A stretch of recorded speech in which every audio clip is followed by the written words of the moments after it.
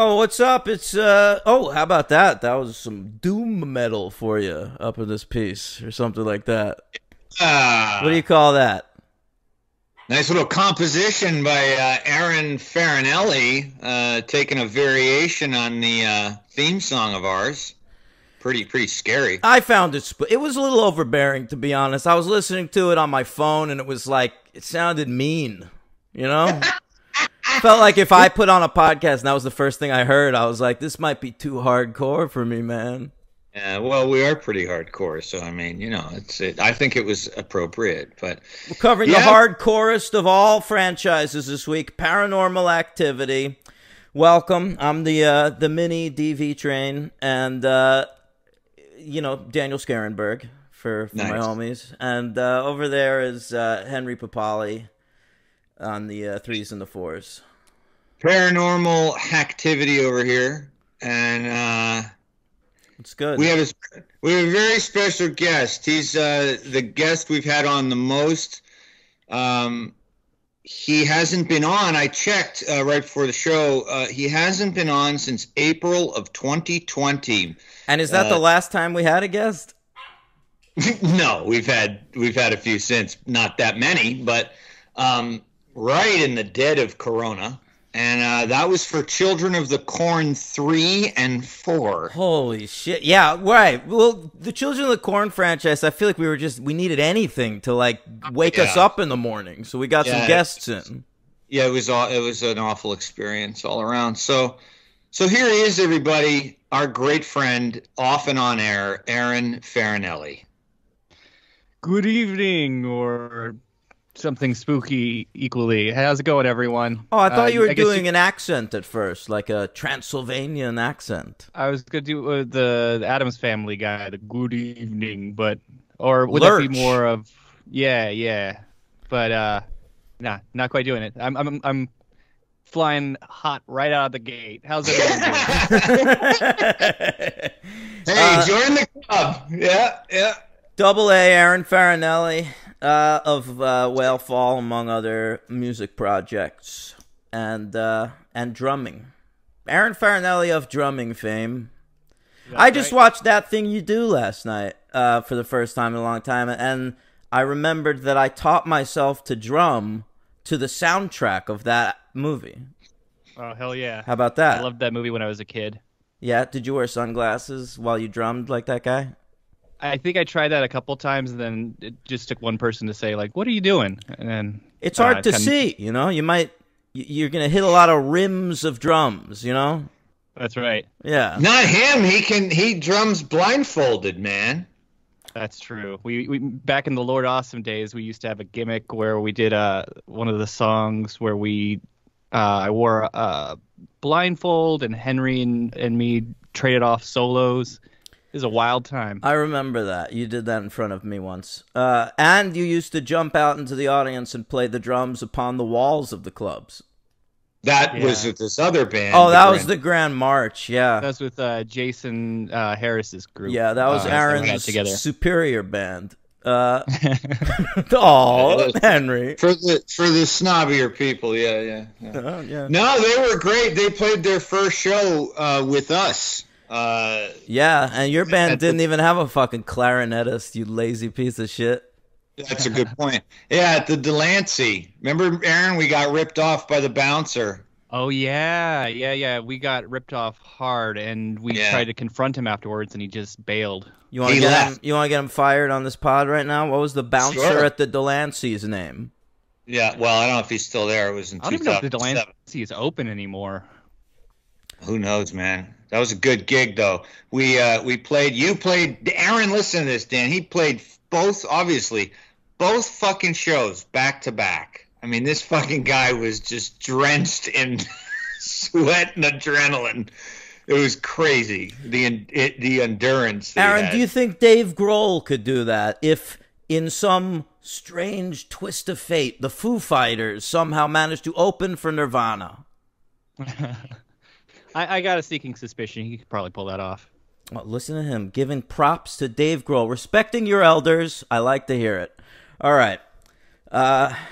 Boy, Dave Grohl, what's going on with that guy? Yeah, I wouldn't really. I'm not interested. All right, The last I heard from him was like he was involved with that new lawsuit from the kid who was the baby on the cover. They're making a new cover. They're going to do a new cover for Nevermind. This time, they're going to make sure to get the baby to sign the contract before they shoot his dick. Ridiculous. Yeah. Oh, ridiculous. Ridiculous. They changed the title from the album to Nevermind to Nobody Gives a Fuck. Still powerful. Still great album. Yeah. Oh, yeah. Yeah, they had to cut out territorial pissings, though, because that's offensive. Okay. Henry, Paramount Pictures we're going to talk about today. They have a streaming service called Paramount Plus. I pay them $8 a month or something like that. Maybe $10 a month for the Paramount Plus service. The reason I'm paying for it is I'm currently binge watching the old seasons of Big Brother for the first time. But I own the Paramount Plus network, and we're watching these Paranormal Activity films. These are Paramount films. They've got a new Paranormal Activity movie premiering on this service in 2 weeks. I ask you now, why the fuck couldn't I watch these fucking movies on Paramount Plus? Oh, so you couldn't? No! I paid for every one of them, so, and I will continue. 4 is on Hulu. Other than that, I think all the rest you got to buy. Are you fucking kidding me, Paramount? You own the rights to all of these movies. You're releasing a new one in like 10 days, and you're not giving people the opportunity? This is why Disney runs the world. It's not a matter of a monopoly. It's that everyone else is fucking incompetent. Yeah. I can't believe that. You think they'd want to drum up a lot more hype for it, get everyone stoked to go back and rewatch the previous films. You just can't shut up about the drums, Aaron. Every sentence has to involve drums in some way. Yeah, I mean, they're trying to get the percussion ready and the drum beats, percussive sounds. I got fucked on these 2 movies, bros. I rented the first. First of all, I owned the first movie, but I didn't feel like finding it. It's way buried in my DVD collection. I didn't feel like digging in that trove, so I was like, I'll just watch it for $3. Fine. Second movie, I rent a couple days before I'm going to watch it. Big deal, right? It's on Amazon. I rent it. I go to watch it last night. It says not purchased. I'm like, whoa. Did you wait 24 hours? It doesn't matter. You have 30 days to watch the movie. Not if you started it. Started. But maybe you did by accident just the first second of it. I don't think that happened. So I go back. I want to make sure I actually bought it. I checked my Amazon account. Purchased. Had to purchase. Receipt. Didn't feel like following through, so I paid again. $3. Oh my god! Oh, no. What am I gonna do? I know. Just wait. I mean, they fuck you because they have no phone number. So what are you gonna do? So I paid $9 to watch these 2 movies, but that's okay because they were good quality, good quality screenings. I don't know. I read that Jeff Bezos just bought a house with 1,100 light fixtures in it. Is that a lot of light fixtures? I don't know. It sounded like a lot. Yeah. It's it was like 1,000 light fixtures, and Bezos was like, no, 100 more. Yeah. All right. Well, at least he's got a place where he can get bulbs for cheap. Yeah. Good point. Yeah. You can always switch them out, right? That's right. If one ever goes out, you'll never run out. Just always know the least important bulb in the house. Yeah, and he has a website, I think, where he can order them, so it'll work out for him. Yeah. I've got one light fixture in my house with 2 bulbs, and one of the bulbs is out right now. Nice. And you're surviving. Barely. Yeah, all right. Let's talk about a guy who's surviving. Well, how about a guy who's not surviving? Mika Sloat. Uh-oh. R.I.P. to these fine actors. So, Paranormal Activity, the first one. This was a lightning rod when it came out, gang. Everybody had to have an opinion on this. What a hit it was. Came out of nowhere. I remember the trailers all had... It didn't even show shots from the movie. It was just shots of audience members in green camera, night vision. And it was just them reacting to shit in the screen. Like, oh, I'm fucking freaked out. Yeah, I remember this movie because somebody in our gang told me to watch it on some fucking cheap-ass illegal website, and it was the first thing I tried to watch. I might have been Matt or somebody like that gave me an address. So I watched this thing, and it fucked up my laptop big time. Totally virus-laden. But I did watch it, and I was a bit drunk at the time, so it didn't have quite the impact it could have. But the interesting thing is that I watched whatever they put on that illegal service was the different ending than ended up in theaters. So when I saw it in theaters with a group of people, Dan, you watched this in theaters after trying to watch it on an illegal site and not enjoying it? Yeah, because no, I did enjoy it. I enjoyed what I saw, but it was the aftertaste of basically having a virus in my computer that left me sour. But it was like a group thing. A lot of people at the store were going to go see this fucking thing, and so I joined in. And I saw it, and then when the end came, I was quite shocked because it was completely different and much better, actually. And then I had the DVD. I've seen the other endings. There's fucking 3 endings to this fucking thing, but let's just suffice to say they went with the right one here. I'll get into the back. Oh, well, some of the listeners wanted us to rank endings, so maybe you can do that because I read about the other 2, but I've only seen the theatrical ending. Yeah, I watched all 3 of them as well, and or not all 3 versions, but I just looked up on YouTube the 3 different endings, and I got some opinions, but we shouldn't get too far ahead of ourselves, I guess. Yeah, I didn't rewatch the alternate endings, but I remember them and I reread about them. But I've seen them all, and my vote goes to the one they went with. But sure, anything for the viewers. Episode 279. Welcome everybody. God damn it! I thought I got you at that. Never. You'll never get me. It's not for me. It's for Olivia, who's keeping it correct on. You think Olivia's just been on pins and needles for the first 12 minutes of this episode, going like, "When's he gonna say it?" No, I think she's given up because she doesn't want to deal with your bizarre... I think she runs a website based on the show and can probably see what number the last episode was and then just add 1. Yeah, but if it was more normal, we'd just be at 304, which is like kind of what we were at. But hey, shout out Olivia. Thanks, you're doing a great job. You've got amazing patience to deal with these 2 knuckleheads. TheFranchisePod.com. Yeah. All right, let's talk about Oren Peli, one of our finest Jews, a great Israeli member of the Brotherhood, one of the chosen people, and he financed this film with his Jew money, his great Jew wallet, and God, I shouldn't. If I heard anybody else say what I'm saying right now, I'd be so offended. I know you would. Yeah. That's okay. Right. Hey. Sometimes I catch myself. All right. Oren Peli. He put 15 grand of his own money into this movie. He wrote the script. He sort of bunged up a script, really. And he bought like an HD camera, and he filmed this shit in his own house with some people who he just put out a random casting call on the internet for.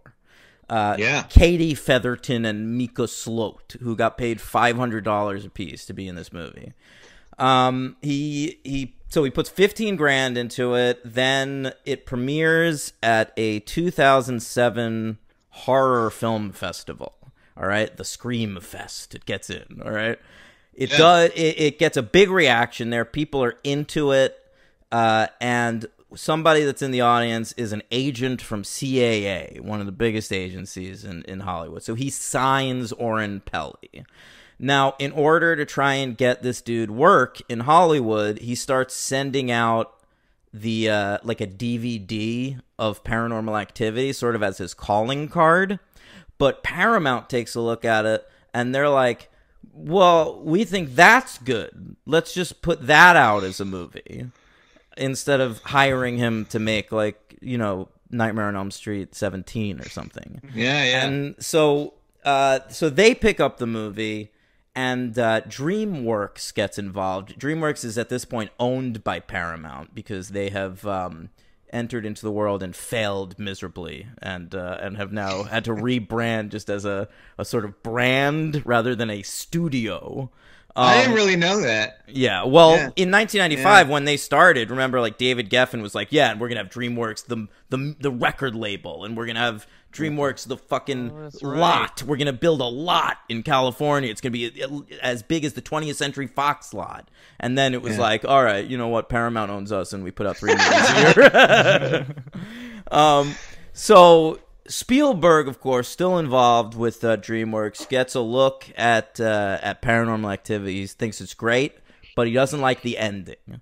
And so he says to Oren Peli, nice to meet you, fellow Jew. I'm willing to help you out because I relate to you on that level. And he says, here's $215,000. You shoot a new ending, all right? That's like way more than the movie ever cost just to shoot the ending. And so he goes off and he shoots 2 endings. One of which is the ending that was in the original version that screened at the festival. This would have been the one you saw on the internet. Okay, I think it's the one where she kills Mika, but it's off screen. And then you see her go into the room, and she's sitting up by the bed, like comatose, and then cops break in. Oh. And they hear a sound in the background and shoot her to death. All right, so they cut those poor bastard cops out of the movie. Yeah, yeah. Now, Aaron, you've seen it, you've rewatched it recently. Is that accurate? The version that was one of the alternate endings, so I don't know, it didn't say which one was which, but the one that I saw that I streamed had the ending where the guy where she walks away and she's obviously possessed, and then she basically throws Mika through a door, and then he falls down, and then she gives a spooky face to the camera, and it ends. That's the version I saw. Isn't that the theatrical? That's correct. That's not the that's the theatrical version, the one I like best. There's the version that I saw with the cops, and then there's another version. Yeah, the theatrical ending's the only one with special effects. Like, all the other shit he just shot on the camera, and this is, like, I guess where the majority of that $200,000 went towards. So what was the other one, like the original one? Okay, so Aaron, do you want to say that, or do you want me to say? The third ending was Katie leaves the bedroom. She wakes up in the middle of the night. She leaves the bedroom, and she's possessed at this point. She picks up a butcher knife, walks over to Mika, stabs him, and then she walks in front of the camera and then just slits her own throat and dies and falls down dead. Got it. Well, they don't want that ending, of course, because that sort of negates franchise potential. And that's 2009. Iron Man has happened. Everything's a franchise. And the first ending would negate that too, because the cops shoot her dead. So exactly. Yeah, but maybe the next movie begins with a cop possessed. Well, there you go. A lot of them are these days. Yeah. Well, listen to you, Henry. Got very political with it there. No, not me ever. ACAP, right? All cops are possessed. Yeah,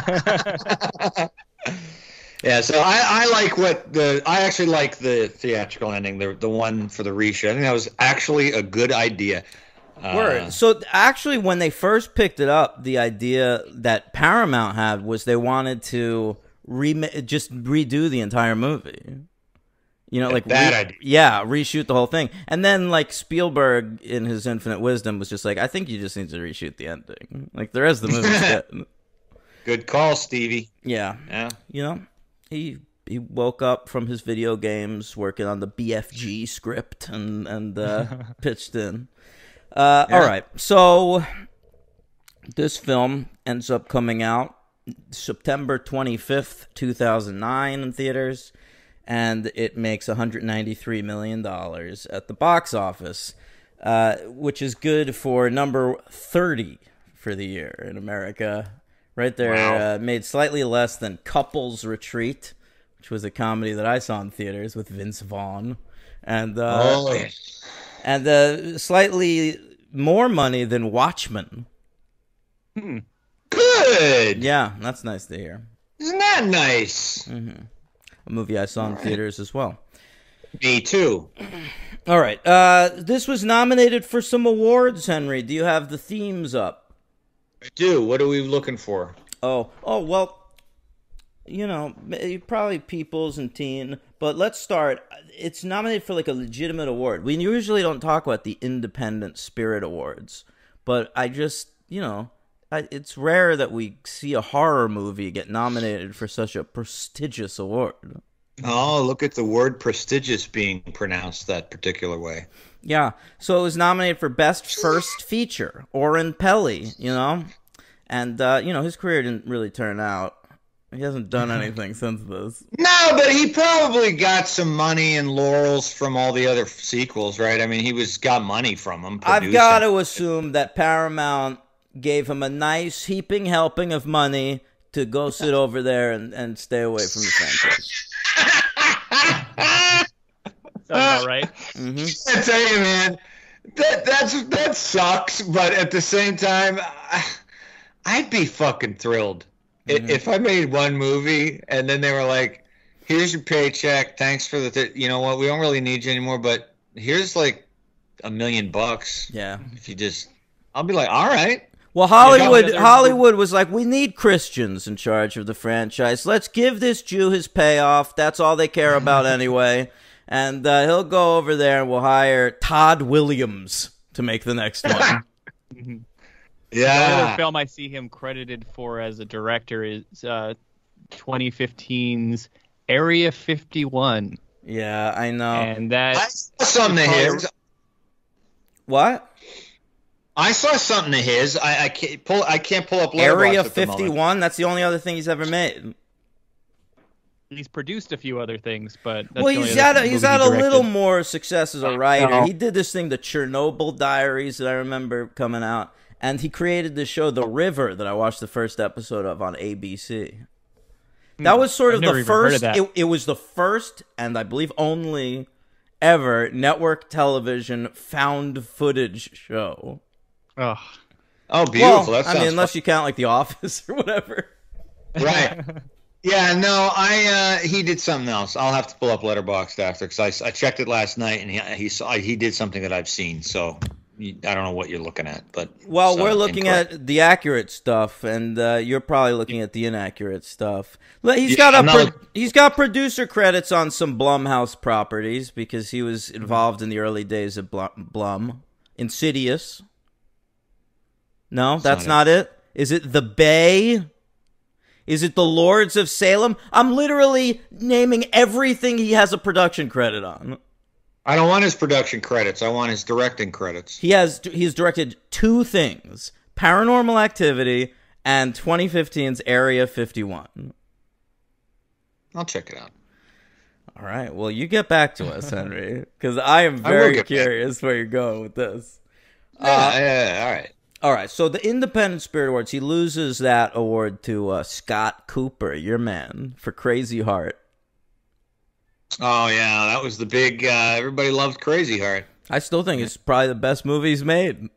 That's inaccurate. But, I mean, what else has he made? At least that one, like, is a remake of a good movie, Tender Mercies. No, Scott Cooper's best movies are Out of the Furnace and Hostels, obviously. And that fucking guy, he's down in the dirt making horror with the rest of us now. With Antlers. I want to see Antlers. Yeah, that movie's supposed to come out like 8 years ago. What the fuck's going on? I finally see reviews coming in, so it's got to be in the next week or so. All right. Next, the MTV Awards recognized Paranormal Activity. All right, let me pull it up. Aaron, do you want to cover the theme? You can give me some drums in the background. To add to my recording of it. Mm-hmm. I want my MTV.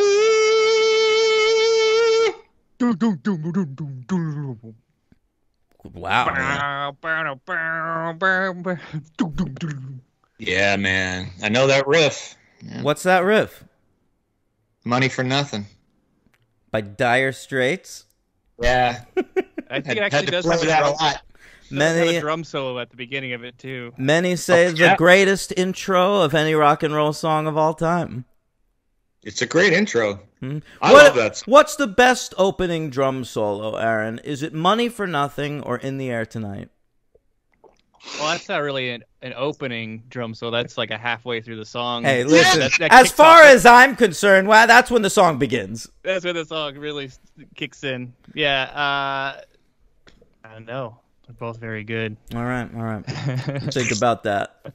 All right, MTV, Katie Featherton, our erstwhile lead lady. Good for her.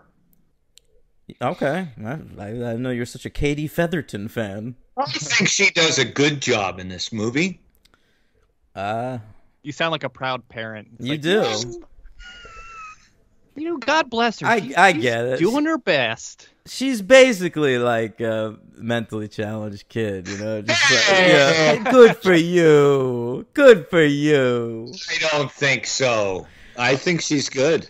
She's all right. All right. So she was nominated for the best scared as shit performance, which you know, Funny category. we've encountered that before, and she lost to the great Amanda Seyfried for Jennifer's Body, Oh, well. Yeah. a very fine film. How about the People's Choice Awards, Henry? Oh. The that's, people chose this movie. I think so. At least that's what the song leads you to believe. Yeah. The people make the choice. It's up to the people that chooses they see fit. Choosing People's Choice Awards. It's the choice Awards for the people. Yeah. Wow. They're catchy. You know, it's clearly made its way out to California, so that's pretty cool. One of these days, I do want to remix a couple of these. Oh, I'd love it. Just don't make them so spooky. All right. It was nominated for Favorite Independent Movie at the People's Choice Awards. Couldn't even conceive that could be a category at the People's Choice Awards. But they gave it to their favorite independent film of the year, Brad Pitt's Inglourious Bastards. What an independent film. Boy, really making discoveries all day long. Seriously? Yes. Oh my gosh. That's not fair. I mean, what? I don't. What? To the people, they only see one weird movie a year, so they save it for Quentin. Yeah. All right. Some of their handsomest stars, you know, go along with those movies, so why not see them? Yeah. Teen Choice, what do you got? Oh. All right. Here we go. It's the teen choice award. It always sounds like you're getting sick at the end of that one, like you're in the middle of a take and then just. I had a Mama Cass chicken bone in my mouth, and it got stuck in my throat. Love it. Well, the teens, they gave it Best Horror Movie of the Year. They loved Good. it. Don't they know everything always? They're always right, those teens. I don't think the 2009 teens knew anything, man. The teens today really got their shit together. Those 2009 teens, they were just about, you know, bullying and MySpace, pretty much. Yeah, teens don't have anything together ever in any generation, ever. I didn't, you didn't, Aaron didn't, nobody did. They do now, though. It's because of the internet. They're organized. All right. Well, Micah Sloat. Or excuse me, Mika. It should be Micah, right? Yeah, I know. I don't know, man. I didn't even know Oren Peli is. I looked at his name like Oren Peli. Yeah. Well, I don't know about that, but listen, this is Micah is spelled Micah as far as I'm concerned. It's Micah to me. It's Micah to me. I know that because I had an ex-girlfriend. We were getting kind of serious. Started talking about baby names. She wanted to name the kid Micah. This is how it was spelled. That's how I remember. Mika, of course, I know two Mikas. Mika Zibanejad from the New York Rangers and Mika Tan, famous Asian porn star. And both of them spell it M-I-K-A. All right? All right. Henry, come back to me. Mika Sloat, unfortunately, lost his award for Best Actor in a horror movie. But I don't think he could have complained too much about this. He lost it to Leonardo DiCaprio for Shutter Island. Oh, well, that's going to happen. Yeah. That's going to happen? When is that going to happen? Mika Sloat nominated against Leonardo DiCaprio. You think that'll ever happen again? No, I mean, if you're up against Leo, you're going to lose. Yeah. I don't know about that. He's only won Let's one look at the Oscar. Oscars. Do you remember when he won The Revenant, everyone was like, "Oh, finally he has an Oscar, for heaven's sake." Yeah, and he had to torture himself to do that. That's right. Yeah. Good. That's right. I hope every Great. time he needs anything good, he has to go in the wilderness. That's not true. A while since been a while since I had to dig up my Leo DiCaprio impression. Maybe it's time. Dude, Yeah, we haven't heard that in a long time.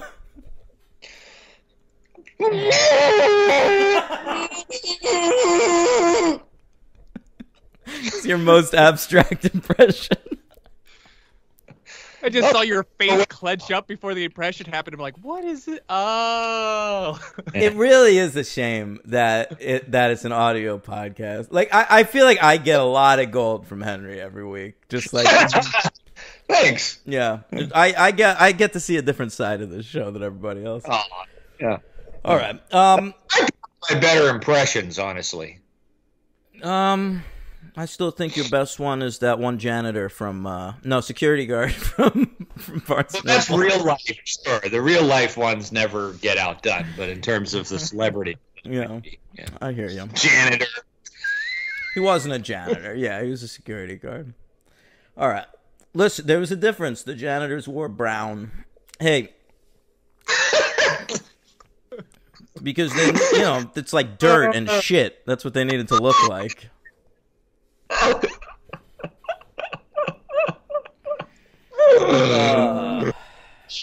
Yeah, we are a pro-union, a pro-worker podcast, proud podcast. Don't let anyone fool you with the anti-janitorial talk. It's that I'm anti them making them wear that shit.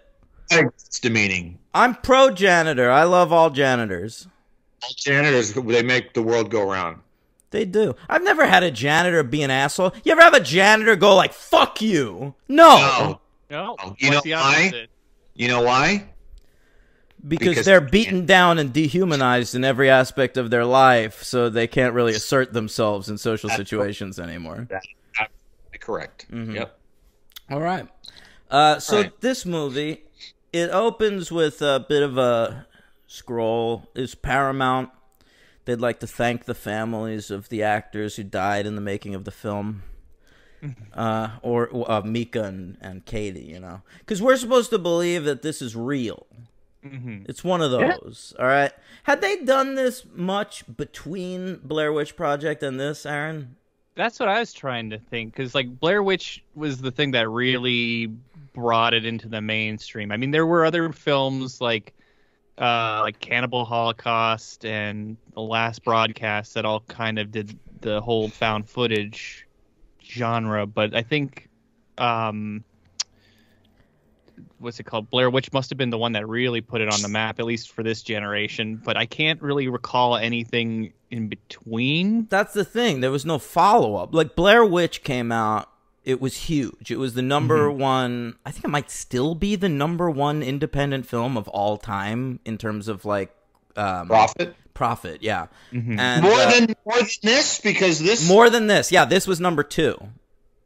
Okay, I thought this beat it. All right. No, yeah, Blair Witch was a phenomenon. But so the weird thing about that movie is I feel like now when something hits, or usually even then, like studios are like, all right, well, let's rip that off. Let's do that now. But in the wake of Blair Witch, there was no real found footage shit. It was just sort of considered an extension on how hot horror was at the time, like since Scream had come out in like 96, 97. And so they eventually even sequelized the Blair Witch Project and took the found footage aspect away from it and made it a more mainstream standard, film horror movie. Yeah. And it tanked, and that led them to believe like there was no money for Blair Witch anymore. It seems crazy. Like Oren Peli, it wasn't even an original idea. It was just that he saw the Blair Witch Project and he was like, "There's money to be made there." Yeah, Yeah. yeah. It's very smart thinking.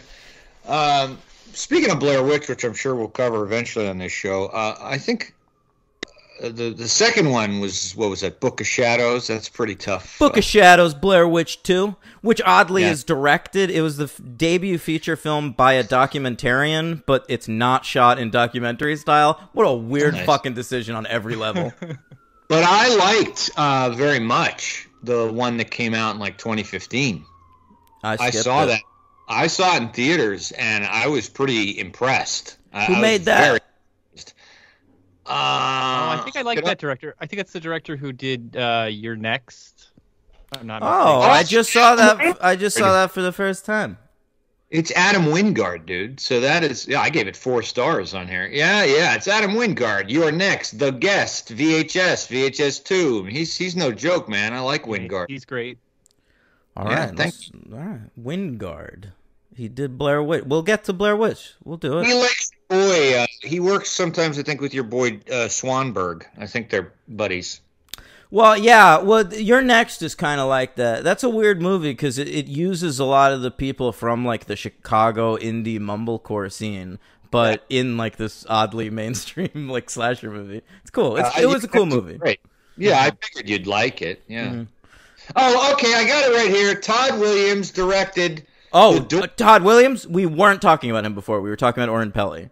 I was talking about Todd Williams. Well, that's weird considering we're talking about the first Paranormal Activity movie, and he directed the second one, which we're not up to yet. Somebody had said his name, Todd Williams, really quick, and then I thought we were on that thread about him. Okay. No, it was just his name was spoken for like 1 second. Correct, and I latched onto that, and I wouldn't let go. You really did. You hung on to it right to now. We're like 40 minutes into the episode. Yeah, I didn't realize. Yeah. All okay, right. So neither of us was wrong or right. Shut the fuck up. All right. So night one, let's talk about it. It's September 18th, 2006 is when this film takes place. Where were you guys? What was happening September 18th, 2006? We were in rehearsals probably for forming our band. Our first gig was in December 2006 in the Bronx. So Aaron and me and Nate, and we were buddies with Jason. We were probably just gallivanting around town the fall of 2006. We were most likely drunk. And... Mostly. Yeah, for sure. Would that have been a more interesting movie? The Lord Awesome story? Yeah. That would be a fun story. A bunch of drunk guys in 2006 just like trying to form a band. Is that a better movie than Paranormal Activity? I think it might be. Could be. Yeah. Was that the I think that Halloween, that October, I think Nate had us over to his apartment, his little tiny apartment, and you guys made me watch Evil Dead 2, you and Nate. Oh, yeah. I forget. Like, did you enjoy that, or was that when you were in the hating phase? Because I remember you used to hate it. Yeah, at that moment, I do not think I was understanding it, liking it in any way. No, that's right. Me and Nate were losing our shit because we had watched it like a gazillion times. Because I think that's both of ours, or among our favorite films. You can't sit down somebody to watch a movie. You have to let it come to them. I learned. Yeah, I used to do this all the time when I was younger. You'd like, hey, girlfriend, sit down and watch this fucking movie that I like. Yeah. They're never gonna like it as much as you or in the same way as you. Even like if they, a lot of times you'll watch it and hate it just because it's your impulse to hate it because you're being forced to watch the movie. And then you think about it later and you're like, oh, that was actually a pretty interesting movie. Yeah, well, it took me another 10, 15 years to like that movie till when we did it on the show. But I think I was also that's not a great atmosphere to watch the movie. We all had our girlfriends there. Everyone was hanging out, talking. I couldn't really watch it, Yeah, and you need the context of like the other film to kind of like I had no. be in on the joke. It's Yeah. like if you're not really in on the joke, I can see that movie being like insufferable. Like I actually saw Army of Darkness first out of all three of those, and I was just confused.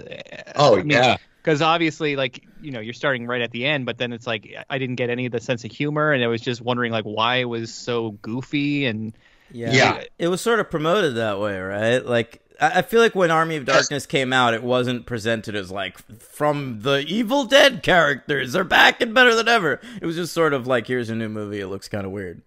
Mm-hmm. I recall the trailers when I was like 11 or 12. I didn't know what the fuck it was, but I thought it was some scary movie. Being 11 or 12, I didn't know anything about get that at all. But well, let's talk about this scary movie. It's about a man and wife. Are they married? Fiance, I think. No, I believe she says they're engaged to be engaged. Yeah, they're just boyfriend and girlfriend. Yeah. Well, you can understand why, he's a little better looking than she is. Hey, what? I think she is very attractive. I do too, but I think Mika's on a different level. He's a handsome man. Mika's a handsome man, but I think that Katie Featherstone Weather is very, very attractive. No one's arguing. I think Katie could date a Henry Papali, but maybe not a Mika Sloat.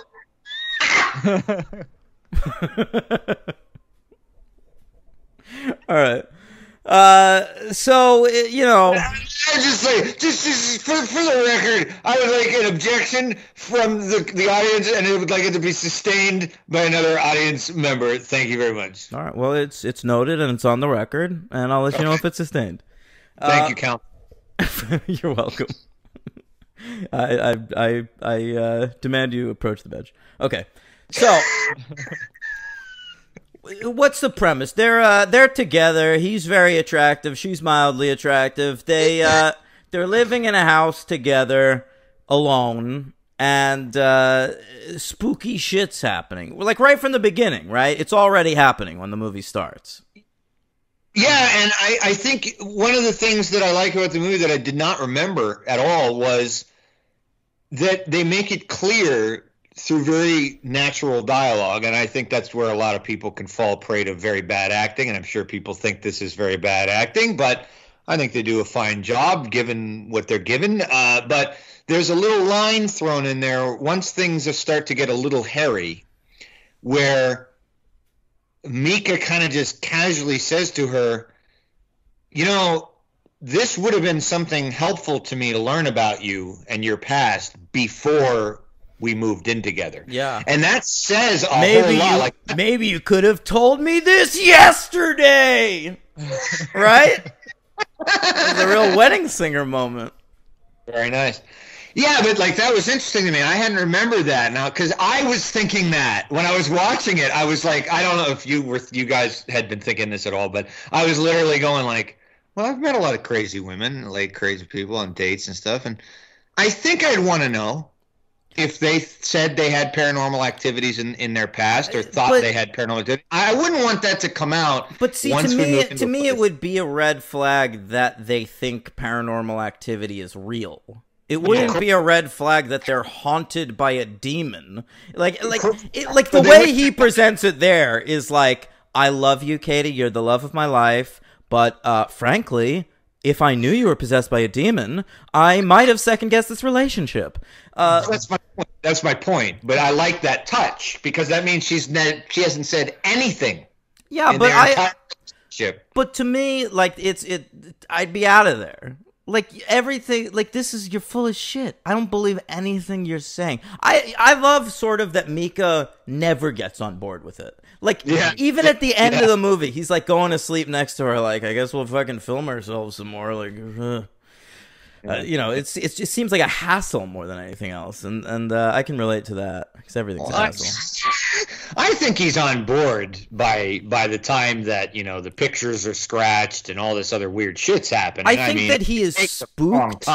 I think that he's spooked, but I don't think he's ever 100% on board with that the explanation for all this is purely supernatural. Yeah, yeah, right. What do you think about that, Aaron? No, I agree. Like, if that would definitely be a big red flag. Which actually brings me to an interesting question, because I feel like this movie, this whole franchise, I think the mileage may vary for everyone depending on your belief in ghosts. Do either of you guys believe in ghosts? No. Or even like... No, we don't. No. Yeah, I don't either. But I feel like this is the type of movie that I believe, like, if you have any sort of inclination about ghosts, it really would draw you in a lot more. And I even have a theory that it's one of the reasons why it's so popular is that it really it attracts the Christian demographic, because if you think about it, it's a bloodless movie. They specify that it's a demon, not necessarily a ghost, so that kind of like brings in more of like the Christian sort of theology. Yeah. And all the jump scares and stuff are, like I said, completely bloodless, and it's it seems like something that would fly really well with that sort of group. And I don't even know if there might be like an F-bomb or something dropped in there. Yeah, there's a few. But like, yeah, if they were to watch like a television version of it, or even like I'm not sure if like Blockbuster, I mean, obviously Blockbuster doesn't do it anymore, but I wonder if they did a version where it was like a PG-13 version or something where they cut out all of like the swears. And no, it was more the other way around. Like there'd be a PG-13 that came out in theaters, and then Blockbuster would put together like an unrated edition. Mm-hmm. Yeah. I mean, that's an interesting take on the mileage. I mean, there's a lot of dumb people in the world, as we know, who do believe in ghosts. No offense to anybody out there. I mean, a lot of people believe in ghosts. To me, there's something specific. Like the question growing up was always like, do you believe in ghosts? Do you believe in aliens? Right? And I always believed in aliens just because that seemed logical to me. Like the universe is enormous. Like we can't see like infinite numbers of galaxies. So like fucking probably there's other life out there somewhere. Whereas ghosts, if you want to believe in ghosts, to me, you have to believe in the afterlife. And if you want to believe in the afterlife, you have to believe in some sort of religion. You have to believe in God. And I just don't have any of that. I think God is I think people that believe in God are dumber than me. Like I really, I'm an asshole about that. I understand that, and I am too. And if I tell myself like, am I being an asshole about it? In my brain tells me, no, you just think that because you're smarter than them. Well, you're being rational and believing in science, and that's of course what I do as well. Now, I do think that the thing Aaron said is interesting, because I don't think that Paranormal Activity, just because we're talking about that movie in particular, this movie, I don't think that precludes anyone with our views from having just as good an entertainment or interest in that movie. I guess if you do believe that shit's possible, this movie could send you into a fucking tailspin. But having said that, I do appreciate that the movie kind of is so direct and so unpretentious about its presentation, in terms of let's actually take a perfect example of one that does not do this like this, which is a great movie that we all like, I'm sure. But The Conjuring. I knew The Conjuring would come up. They're so weirdly similar, aren't they? They're presenting that as though it's dead serious. This happened. These people are real demonologists. They've, and like that's where you kind of like, if you're like us, you gotta like step back and be like, all right, it's a fucking horror movie, man. Let me just enjoy the horror movie. You don't gotta tell me that it's an actual fucking case and all that shit. I mean, nothing even happens for a while. Like the early scares or like the creepy shit that's going on in this movie are like this morning. Like one morning, she's like, Mika, the keys moved. I definitely put the keys on the counter last night, and here they are on the floor. Isn't that fucking terrifying? And if I was Mika, I'd be like, go take a shower and get ready for your day. All right? Get out of my face with this early in the morning. You're going to be late. Yeah. So, but that's what makes the movie scary, right? It's very effective in those banal moments, and a lot of it happening in daylight. And another thing we didn't even mention yet, but even though there's a lot of shaky camera movement, personally I think it's the stationary camera had not been done, I don't think, in a found footage movie. That's original, like just putting up house cameras and letting that kind of, or his camera being, focused on that. Sure, I think it's very influenced by Big Brother. Oh. I mean, I don't even know if that's true, but like, I just feel like that aesthetic became more ingrained in American film and television at this point, like security footage. Yeah. That's an interesting take on it. So this is sort of like a blending between Big Brother and Blair Witch, sort of. I think at a certain point, like, audiences in the 90s or the 80s might not have had patience for this movie. Whereas, Yes. enough people are used to watching security footage at this point that, like, you can go in and watch an entire movie of it. Yeah. Here's my idea. I got a great idea. Everyone likes security footage. We're going to do a whole movie with security footage. But there's a ghost. And what else is going to be? Nothing. It's just security footage and a ghost. So, like, this ghost comes in and he does, like, a lot of terrifying things, right? No. No. He just moves the keys. You don't see a ghost. There's no ghost. You don't see him. He just takes the sheets off her legs. That's it. Opens a door that was already closed. Here's $15,000. Here's the thing, guys. The door's gonna creak open a little bit, and then hear me out. Then it's gonna creak back closed a little bit. All right. Oh, man. I'm gonna bring it upstairs. I like you, kid. I like the way. I like the cut of your jib. I'm going to bring it upstairs. I'm going to show the guys. We're going to see what we're talking about here. All right, Oren. I'm going to get you a nice house and just stay there. All right. Hey, Oren, you got a girlfriend? Because we have a nice couch over there in the casting room. You can wait while we're talking. Hey, she's a Gentile. All right, so they bring in Dr. Friedrichs. How about that? He's a psychic. He shows up. They've always got to have a psychic in one of these movies. In the next one, it's a Mexican housekeeper. Which is great stuff. And but here it's a white doctor, and he comes in and tells them, "Yeah, I got news for you. It is spooky in here. I agree." I like Mika's complete. I mean, he's extremely rude to the man, but I would have been too. I guess I would be too. Yeah, and. Because anytime I see a psychic in a movie, I'm like, you're a charlatan. I don't trust them the second.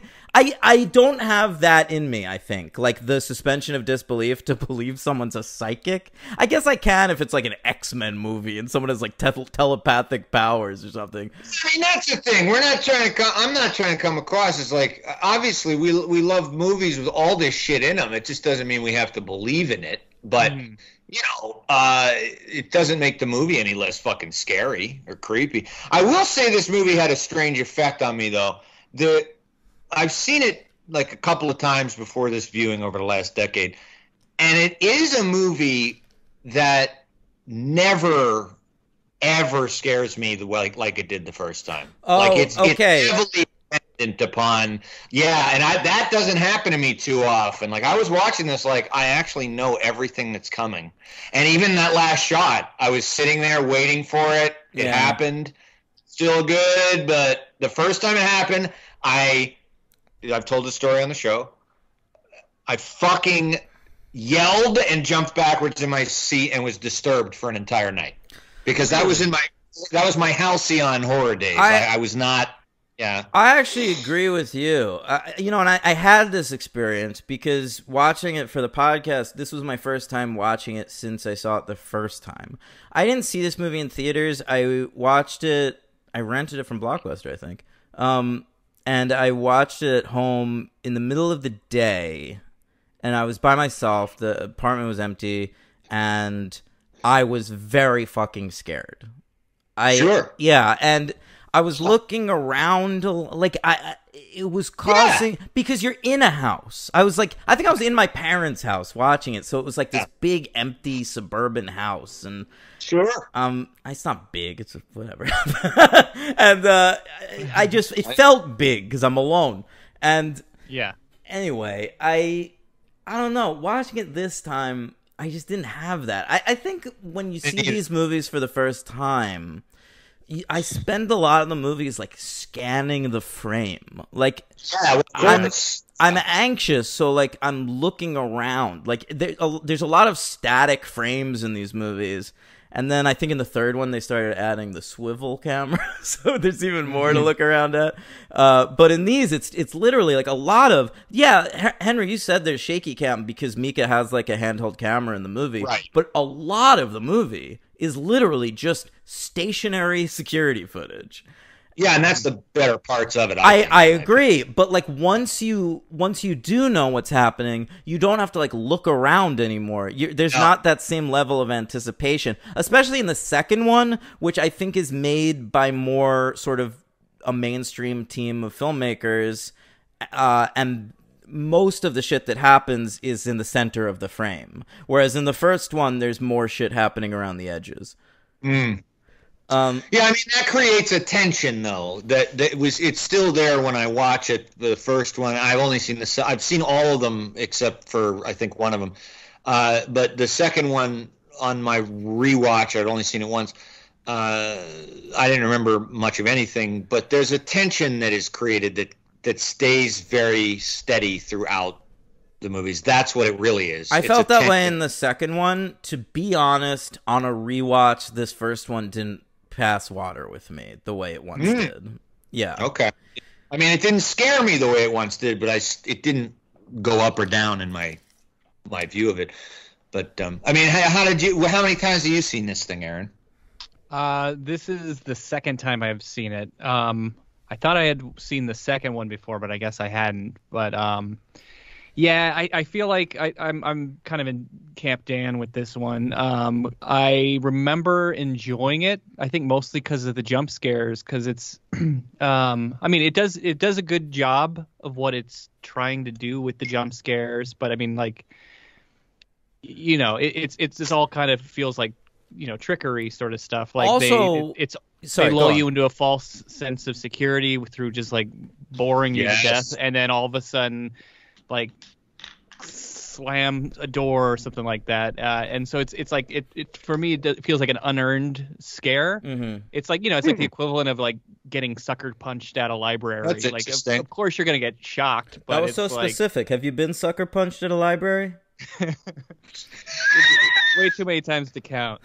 But it's just I like I said, the first time I feel like if the environment's right, like, you know, watch it on loudspeakers, super dark room, first time you'll probably enjoy it the best. I feel like every time you rewatch it, it's just not going to be as good, at least for me. But it sounds like it held up even better for you, Henry. So it's very interesting.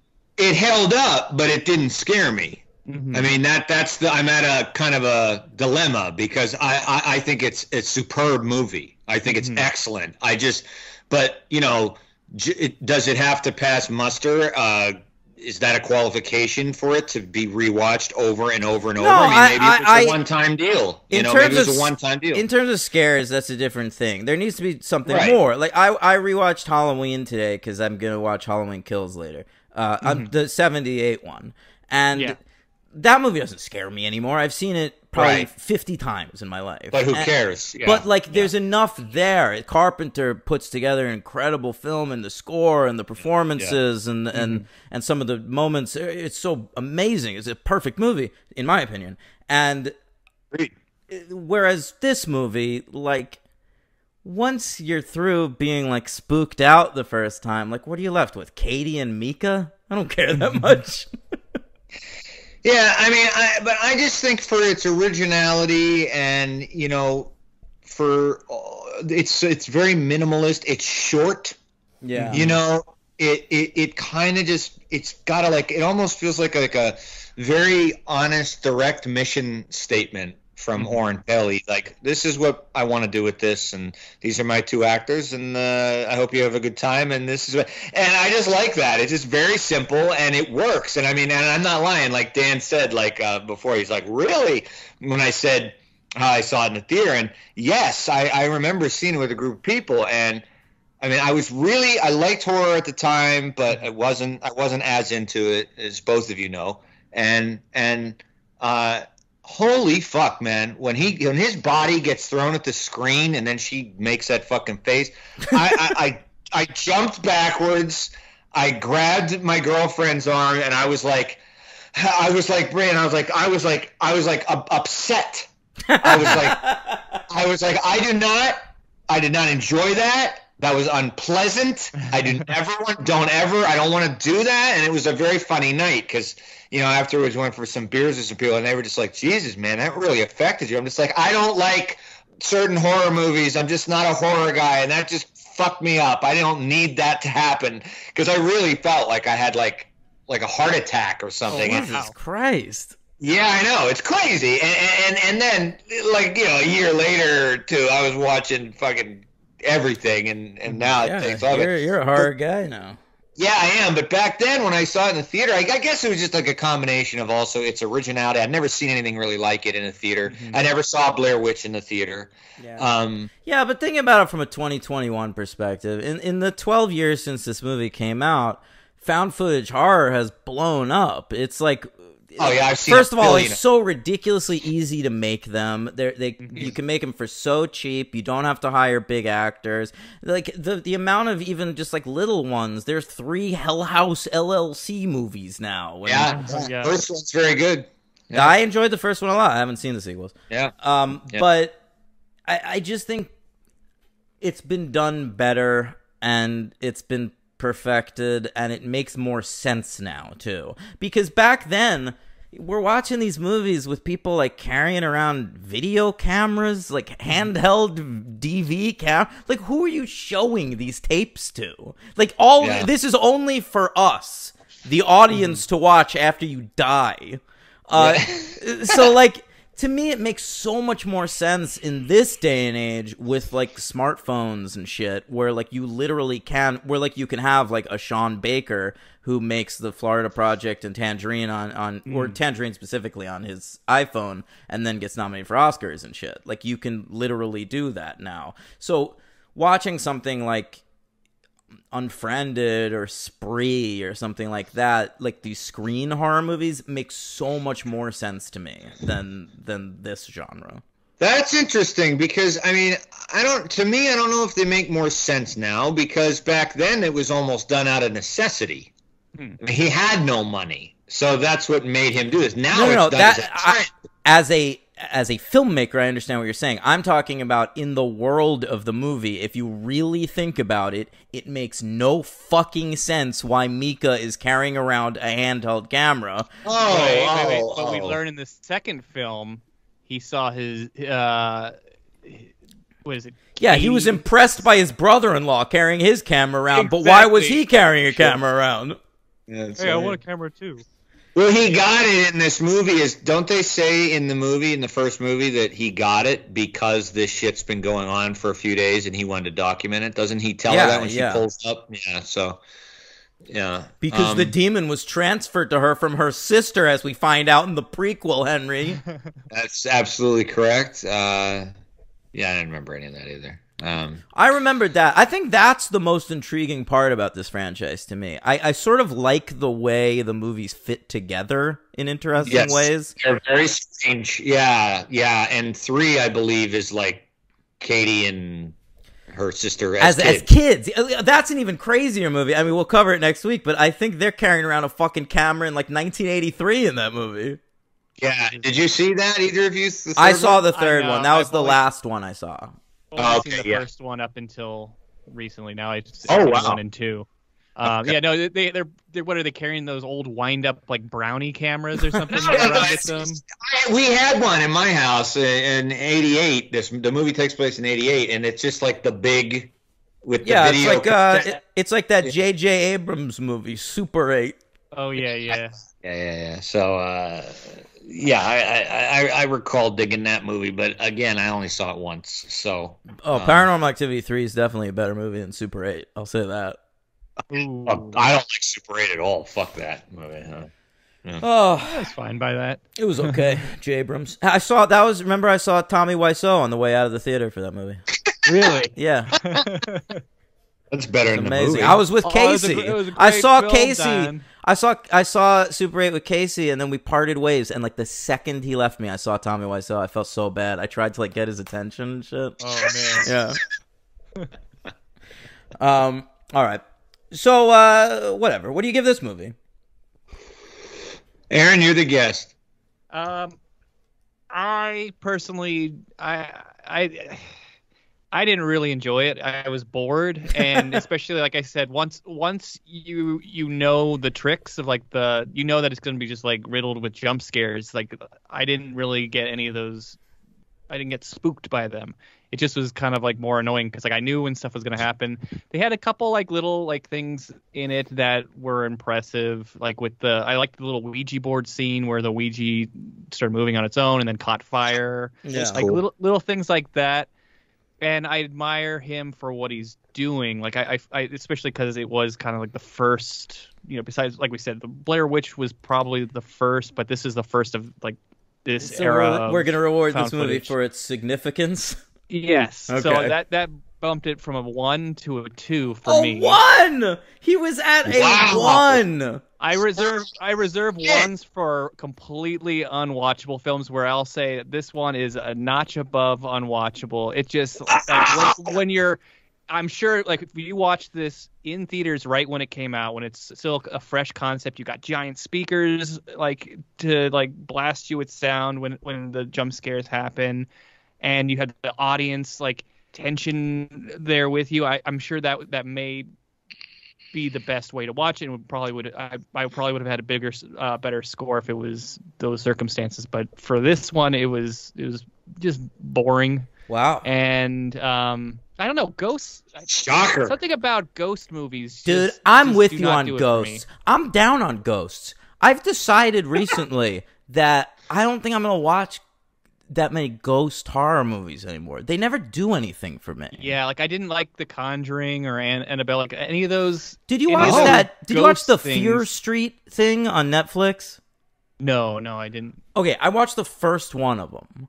Uh-huh. And the way it was advertised, it looked like a slasher movie to me, which I fucking love slasher movies, so I was excited. And then, like, halfway through the movie, it's like a ghost movie. And I'm like, fuck this. They bamboozled me. I was trying to watch a slasher movie. I ended up watching a ghost movie, and it was boring.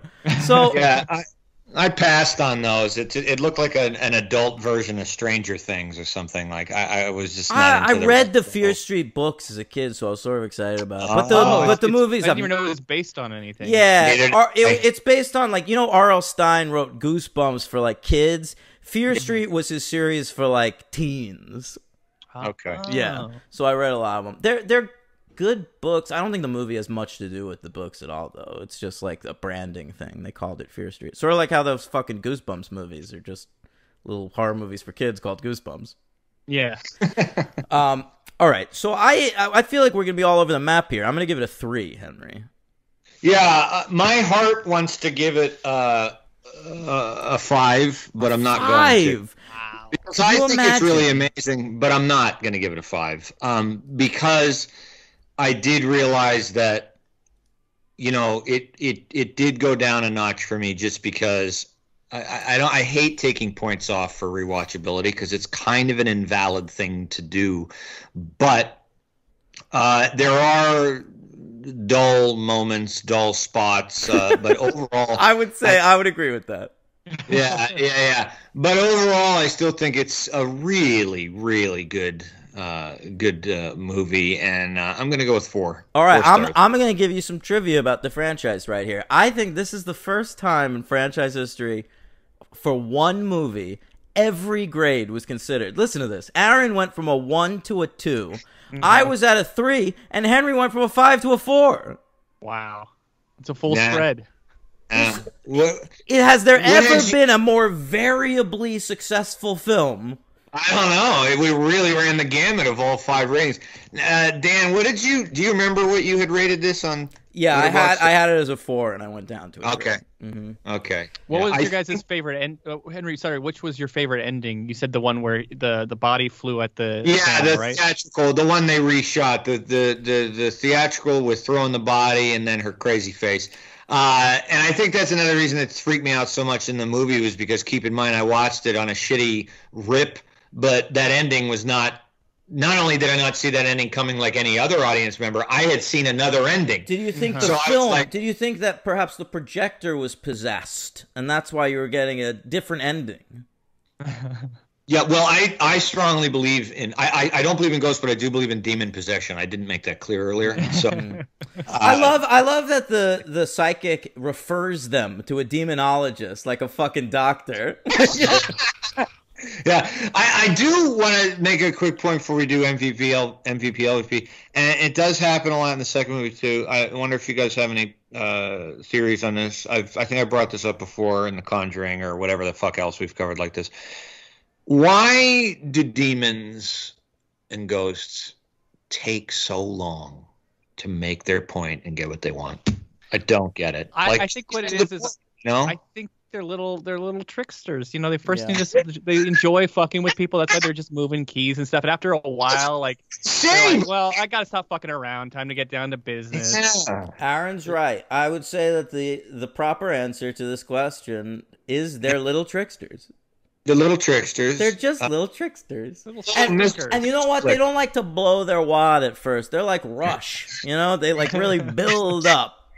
I feel like if this was happening to me, at some point I would just sit down with the Ouija, and I'd be like, "Look, no brand names, please, in this film. We are not allowed to say the word Ouija." I was speaking of the movie Ouija: Origin of Evil. Oh, whoa! We got to cover that franchise. What a Ouija franchise! Yeah, I feel like I'd sit down. I'd be like, "All right, look, I see you moved my coat. All right, I already can't have fun with it. You got my keys. You spooked out my lady. They never get me on this stuff, though, because I would just assume it was me. Like, all of this shit, I would assume, I must have knocked the keys on the floor at some point. I'm saying if then I saw something like, you know, my girlfriend's face turned into like a contorted version of the demon from the Tim, what's-his-face plays in Legend. Oh, Darkness? Yeah. Yeah, correct, darkness. So I just be kind of like, you know what? If you're here to kill me, I'm here. You can just have me. Life is not that awesome. Just do it. What are you waiting for? Yeah, all right. MVP, LVP. This is a weird one. I might go the Dan route on this one. I wasn't going to, but I might go the Dan breaking the rules. Oh yeah. Well, lately Dan's been reverting back to what I used to do in the early. I'm right on every time. Okay, it's not related to what I was going to say, but I already know your MVP, LVP. I know your MVP, LVP. Can I predict yours? Go ahead. Your MVP is going to be Mika, and your LVP is going to be Katie. No, see, I only started going in on Katie because I could tell that you have a crush on her, and you have a crush on someone in every movie we watch, Henry. So they're movie stars. What are you are such a little crusher. You fall hard and fast, don't you? Like, I feel like by the end of these movies, you're just like, I want to marry Katie Featherton, and that's gonna be with you for like 3 days, and then you move on. No, I can't deny that. I can neither confirm nor deny that. But what I can say is that some just last the test of time. Like Numi Rapace, forget about it. We all know your love of new me Rapace. You might call the love has been around so long it's like old me Rapace. Look at this guy, what a trickster! I'm gonna go MVP Oren Pelly because he did the whole fucking thing, man, everything, and that's a feat. LVP, I don't know, man. I don't think either of them are that great, but I certainly don't think either of them are bad. You know what? I'll go with the LVP. I think the weakest actor, honestly, in the movie, and it's not just because the role's stupid. It's a predictable role. Could have gotten somebody kind of wild for the psychic. He's kind of absolutely. he's very. My instinct was to agree with you. Because that's what I thought when he first showed up on screen. They were like, we're getting a psychic in. And I was like, oh, great. I hope it's some, like, kooky little lady who's going to come in and say, this house is clear. Or whatever. And clean, whatever. And Clean. very good. But it's not. It's just some white guy. And I didn't like that at first because it didn't have enough panache. But then I was sort of like, that's sort of probably what most psychics are like. They're probably just like random dudes. Yeah. You know, he looks like Patrick Wilson, this guy. He hardly looks like Patrick Wilson. Well, I mean, he's not handsome like Patrick Wilson, Yeah. but he's just like a generic white guy in that way. You know what I'm saying?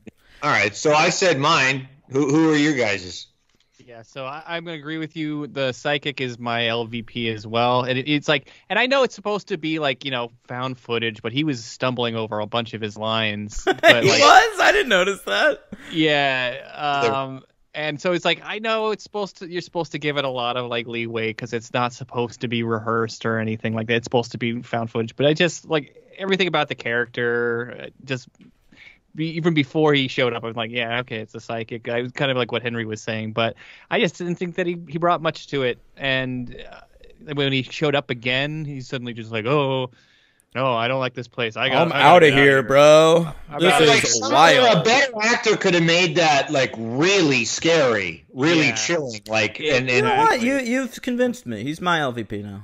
Yeah, so we're all together. And then my MVP has to be that beefcake Mika.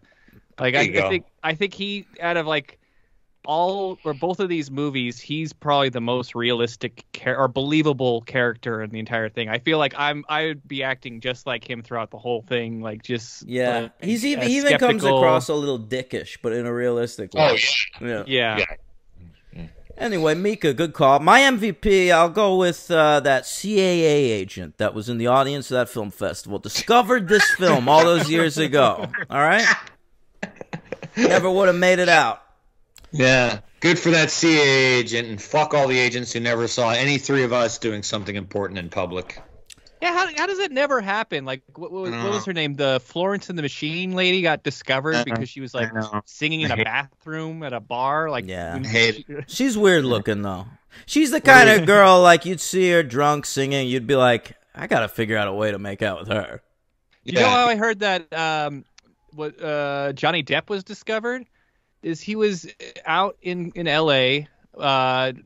With his band. I forgot what it was called, like the Boys or the something like that. The Pussy Posse. And he had no intentions of being an actor. He just happened to be at a fucking bar and Nicolas Cage was next to him, and they started chatting. And Nicolas Cage was just like, "Hey, I think you'd be a pretty good actor. I'll talk to someone." McConaughey got discovered in a bar too. Apparently, they'd already cast Dazed and Confused, and they were just like out at a bar, the whole cast, and like he was just a local that started talking them up, and they thought he was funny.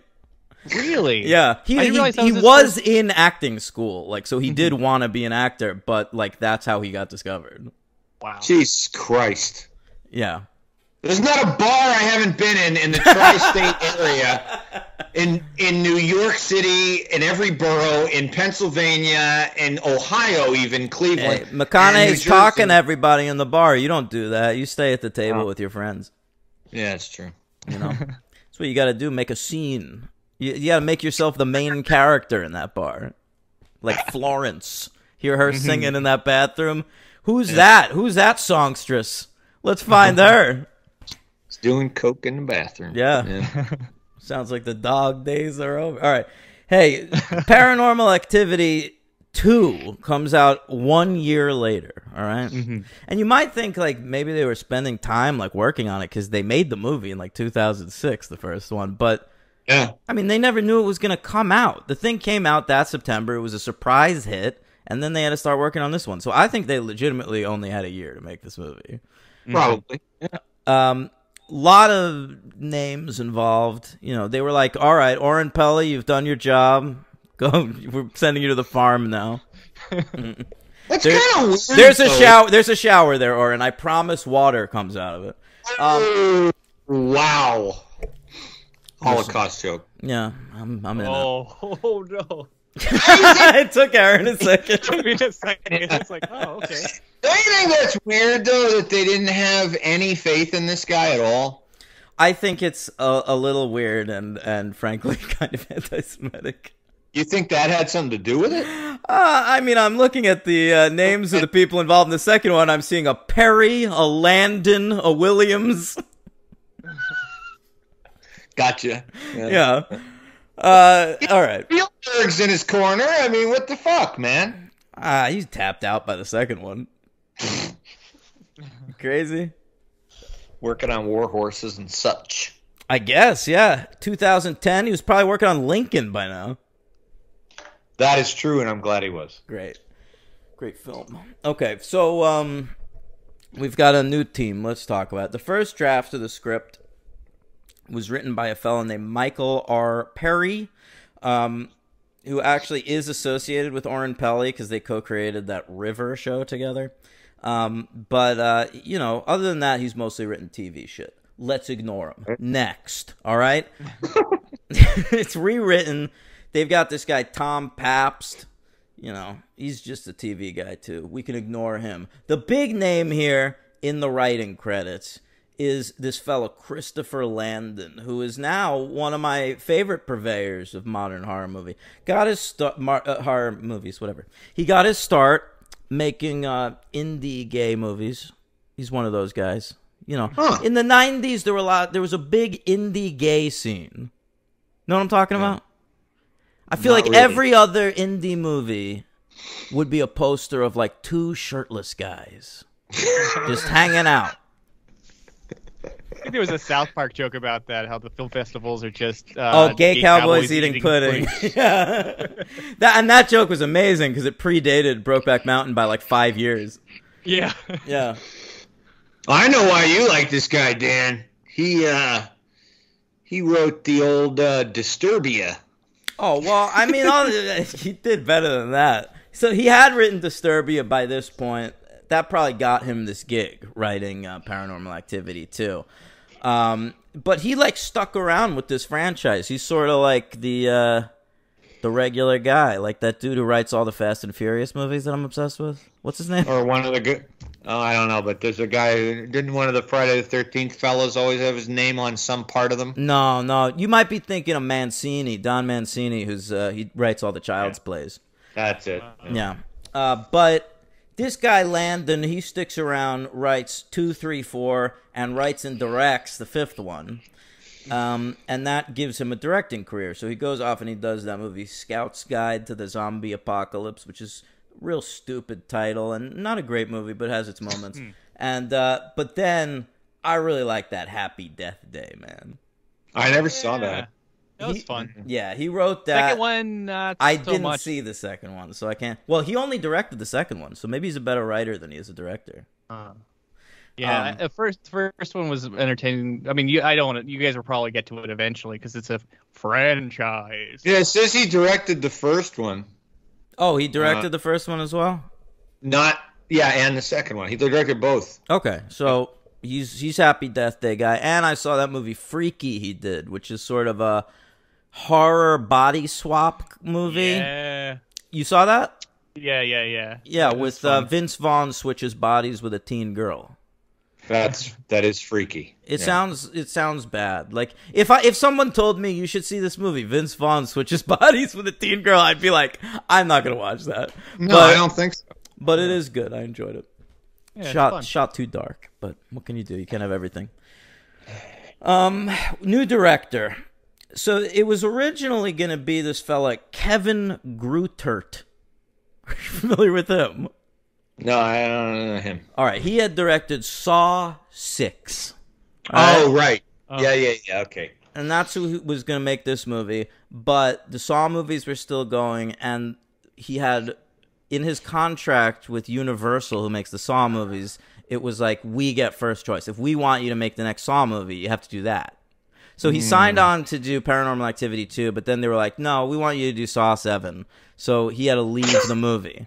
And so they had to make a list of possible directors. And believe me when I tell you, it is a fucking fascinating list of directors. I saw that list. Yeah, read it out. Yeah. Who? All right, so first of all on the list, this is pie in the sky, I guess. Brian De Palma. Yeah, right. What the fuck? Yeah. They were gonna offer Brian De Palma. I hope they offered it to him, and he was just like, obviously no. Why you ask? It's because I'm Brian De Palma. Yeah, I have like what they call kind of a legendary reputation. I have a style, and I don't really feel like directing the sequel to a found footage horror film. Not really my thing. Go lower though, you'll hit somebody.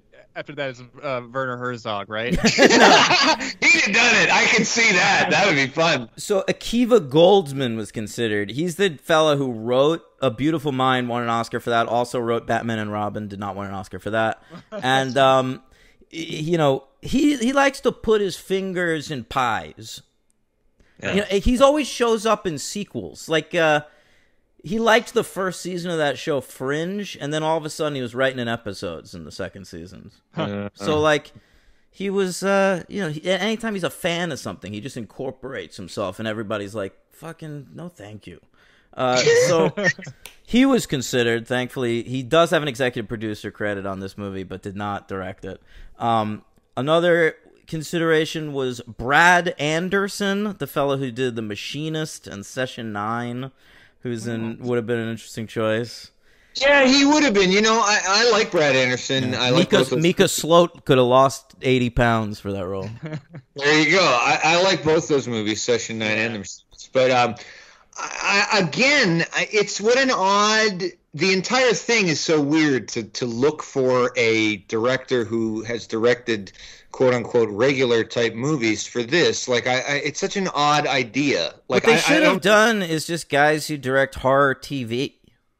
Like just get some random guy who directs episodes of Supernatural or some shit. I bet they could do this. Yeah, or I say it again, you just go back with the guy who did it in the first place. I know. Why was that not even considered? It doesn't seem like it was ever even an idea in their heads that he would direct a second one. Makes no sense to me. I mean, did he maybe have no interest in it? I couldn't find anything about his interest in even continuing I searched for that information as well and could not find that. Mm-hmm. So maybe he didn't care. I don't know. Maybe he's like a fucking banker by day or something. Who fucking knows? He doesn't want to. Oh, you want banker? That's your guess? Why did you guess that profession? Oh, because he's Jewish. That's why. Sounds like it. So the other name in consideration was Greg McLean, who I love. He's the dude that did Wolf Creek and Rogue. He's a weird Australian guy. Yeah, he's wild. Aaron, you ever see Wolf Creek?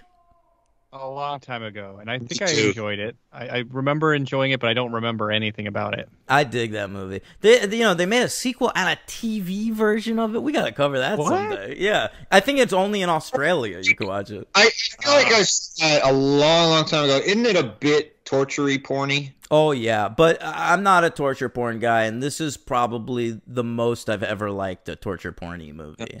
I don't remember. I think it was more of a slasher, and it's more of a slasher, but the gore is pretty hardcore. Yeah. All right. So we end up with this director, Todd Williams. He spells his name with one D. I question that, frankly, but we'll accept it. It's a terrible name to begin with, and it's even with one D. According to his IMDb page, he's also known as Kip. That's true. He's definitely gone with Kip. Yeah, Kip Williams. Yeah. I guess that's what we... Wow, look at this. What an interesting trivia page. He's an undefeated amateur boxer. Oh! I got more trivia for you. Listen to this. He's currently married to Gretchen Mol and used to be married to Famke Janssen. He's just going around fucking the entire cast of Rounders. Yeah. Oh my god! You know, when I saw that, it didn't even occur to me that both those women were in that movie. That's crazy. That is the greatest wild. movie. Huh? Yeah, I got a spooky trivia for you that I just thought. How spooky is this, guys? You ready for this? I'm excited. Thank you. I need the music. Todd, T-O-D, in German is Tod. Do you know what that means in German? Nazi. Death. Wow, Death. Death Williams. Wow. Sort of like Dr. Death, Steve Williams, the old wrestler from the 90s. All right. Moving on. So So what? You want to talk about Todd Williams? What a weird choice this is, because, you know, I've seen one of his other movies, and it's just like a pretty straightforward adult drama. With I Jeff liked it. Bridges. On the floor. The door on the floor. You gave it 3. I gave it 3. I remember liking it. It's good. It's all right. It's one of those movies where it's like temptation is pulling a family apart. Yeah. It's your boy who wrote it, that very boring writer, John Irving, that people like. Why'd you call him my boy? I thought you really liked John Irving. I mean, I like World According to Garp, all right, but I'm not like a huge John Irving. Like, I'm not really into the Cider House Rules. No, but I thought you really liked his literature. I think my dad does. You might be thinking of my father. Oh, maybe I am. Yeah, I might have mentioned it on the show at some point. Anyway, he did that. Has he done anything else? I mean, who is this fucking guy? No, nothing. Nothing. We can move. He did a Stephen King adaptation called Cell. That was that Stephen King book that he wrote right around the time cell phones were coming out. That's about like cell phones start taking over the world. It's sort of like Maximum Overdrive, but cell phones, not trucks. Yeah. Sometimes I feel like if King would just wait 3 years after every newish type of thing, he'd do a lot better. Nah, but then he'd miss out on the trend. He wants to be on trend. Yeah. Did you guys read his book or screenplay treatment for the movie Rower?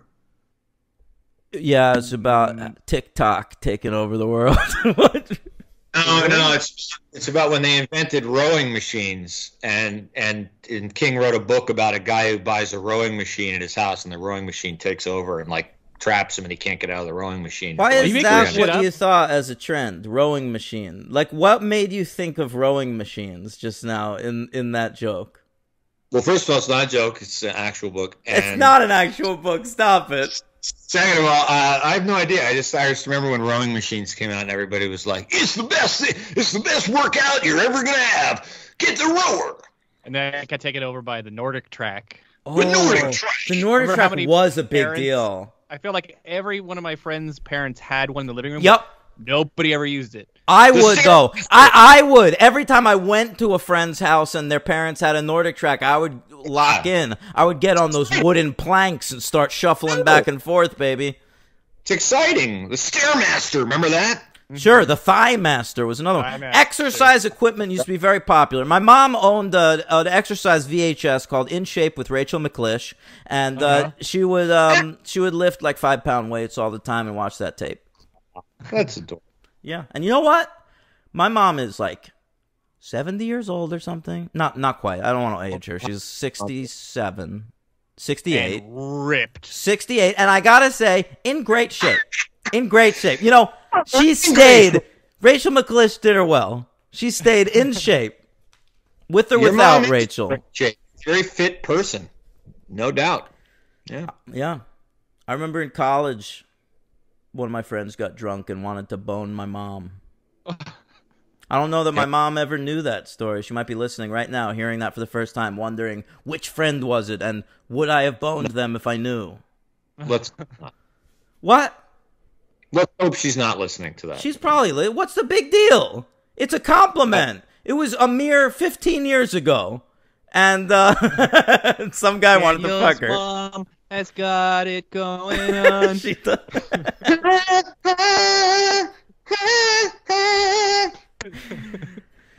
Hey, Adam Schlesinger. He wrote That Thing You Do, the song.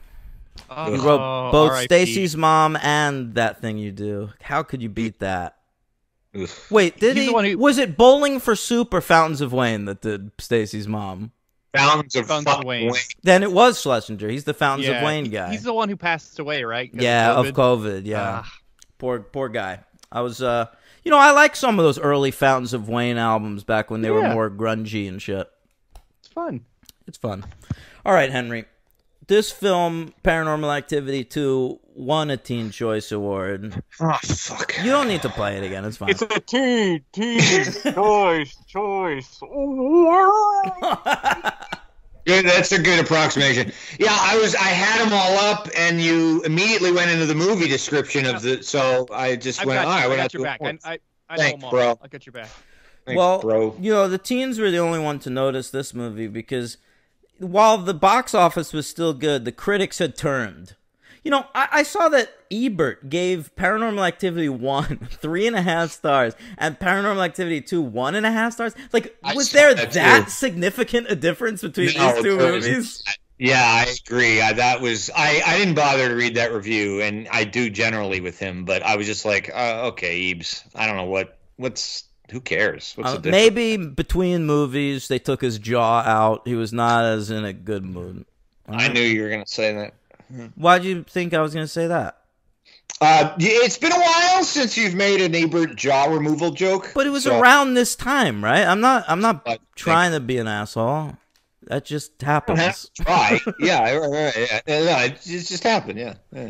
You're right. This was when it happened to him. Yeah. Yeah, and then all his reviews were like, he was giving that thumbs up all the time. Well, ugh. Those last few years of Ebert's life, I don't like thinking about. It's like, it's sort of like late Michael Jackson. Like the second he died, like he went back to the original version. He grew his jaw back in my mind the second he passed away. What? Fuck that guy, I said. Ebert or Michael Jackson? Michael Jackson. Oh, okay, good. This film came out October 22nd, 2010, on a budget of $3 million, and it made $177.5 million worldwide. It was number 40 at the box office in America between Percy Jackson and the Olympians, the Lightning Thief. Wow. Uh-huh. And Tony Scott's final film, Unstoppable. An excellent film. runaway train film starring Very good. Denzel Washington and a pre-Wonder Woman and Star Trek Chris Pine. Post Star Trek. Oh, it is post-Star Trek. You're right. Chris Pine. Yeah, Yeah. this was like in the days right after Star Trek where Hollywood was sort of flirting with Chris Pine. Like, are you a movie star or are you just Captain Kirk? I'm not sure yet. Hey, he's a fucking great Captain Kirk. I like him a lot. Yeah, and what is he doing now? He's in those Wonder Woman movies. Yeah, he's fine. He's good enough. You saw the second one? I loved it. You loved the second Wonder Loved Woman? The second Wonder Woman? You both know that, or Aaron might not know that. Dan, you know this. I think know I forgot. You know, everyone hates it. I think it's totally fun. I did not like the villain. That was a What major part about of the movie. how, like, 100 years later, the strongest woman in the world is still pining after the one guy she made out with, and her only wish for the world, which she claims to care about, is to bring that guy back and fuck a stranger who has his face on? You're okay with all of that? Everything I mentioned, you're okay with all of that? So Cap is still in love with Peggy Carter all those years.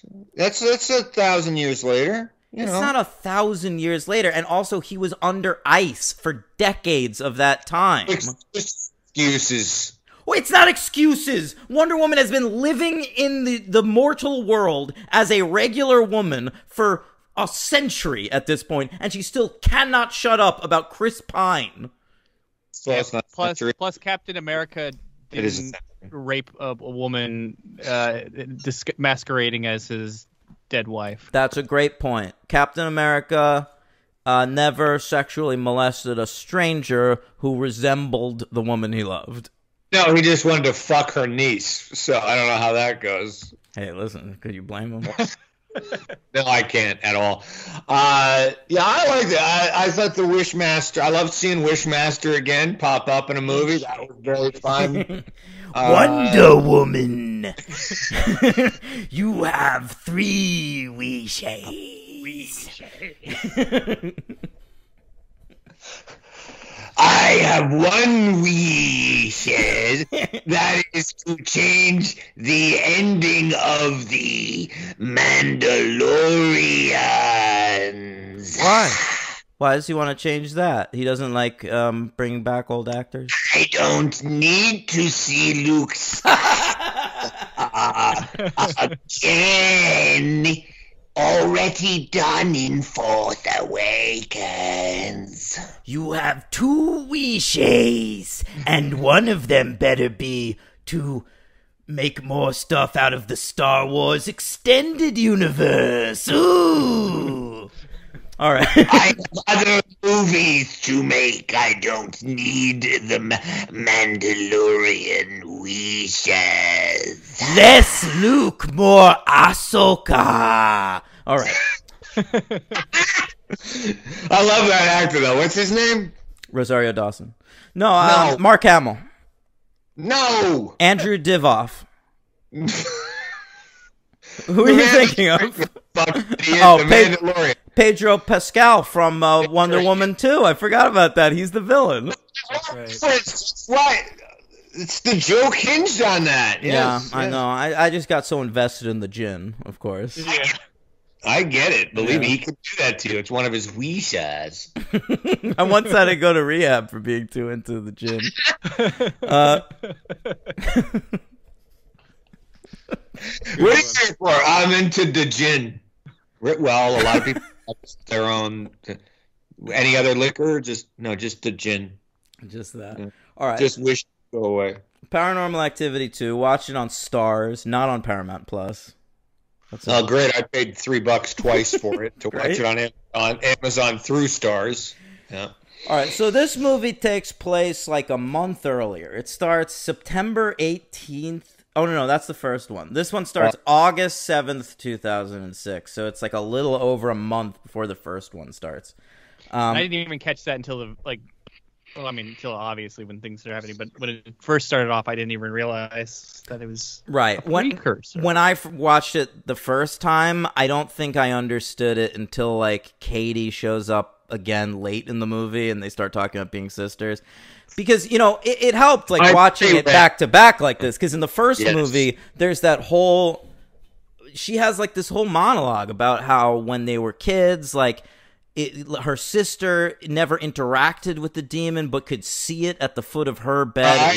It was always at the foot of her bed. So that was a big question for me in this movie: is why is the demon first going for the sister when clearly the one he cared more about when they were kids was Angela? Wait, what's her fucking name? Because it's Katie in the first one. It's not Angela. Oh, I'm sorry. I keep saying Angela for some reason. It's Katie. I don't remember. It's Katie. They use their real names. Yeah. Oh, no. Christy in the second movie, the girl, the sister. Her sister, Katie's sister, is named Christy. Christy. Okay. Christy. Nobody's said that. You gonna be okay with that? That's why I'm asking. All right. Well, the actor's name is... We have actual actors in this movie, unlike the last movie. Oh, really? You fooled me. Yeah, this is Sprague Graydon, and I've seen her in like a million things, and I couldn't picture her from anything. But yeah, she's been in like 1,000 TV shows I've watched, including recently. Huh. Really? Yeah. So what? You had an issue with this girl? No. I just, the acting isn't any better than the first one. I thought the acting was a marked improvement on the first one. Yeah, really? Yeah. I didn't feel that. I thought even the husband. I said I didn't mind Mika in the first one, but I thought the husband in this movie was like 1,000 times better.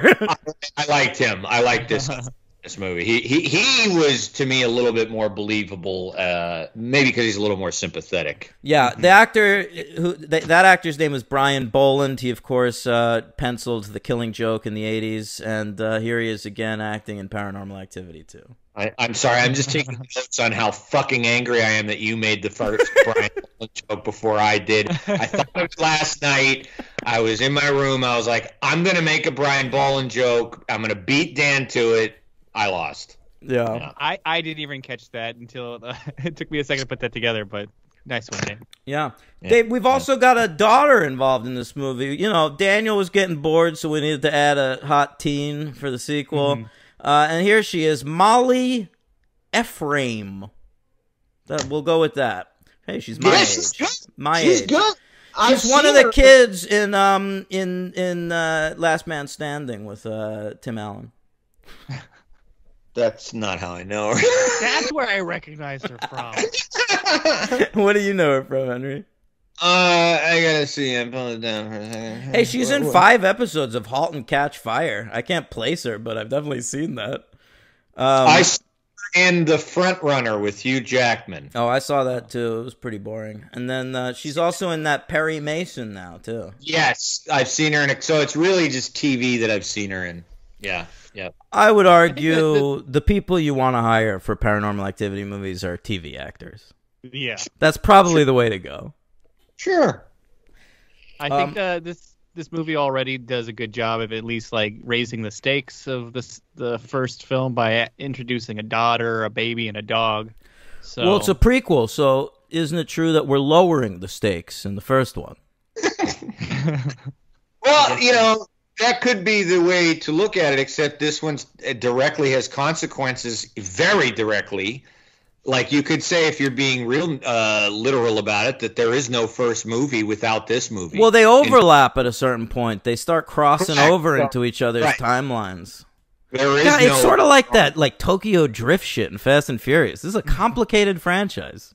Right. I mean, I was ready for this one on a rewatch because I just read a brief synopsis about, okay, this is where we are. I don't like going into movies like this where I know there's a continuity fuck up all the time, and I want to know where we are. So it helped, and when I started the movie, I knew where the fuck I was. I didn't want to spend the first 20 minutes of the movie. No, but you like I feel like if you've watched the first one recently enough, you can jump right into this movie. But I had the same reaction as Aaron the first time I saw this movie, where it was literally like over an hour into the movie before like I got my bearings, and to me it was like a twist. It was like, oh my god, wow, it's so connected to the first one. Oh, me too, absolutely. Because I saw all these kind of everything after one. I saw them all sort of in a bunch. They were, I think they were all like on TV or whatever. So I was just like watching them one after another. Except for the marked ones, which I saw in movie theaters.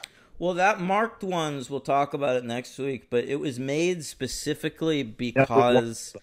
What? We will not be talking about it next week. That's 5, 6, and 7. Right, Yeah. fucking whatever. But we'll talk about it in 2 weeks. And that one was made specifically because they realized that the Paranormal Activity movies had a really high Latino audience.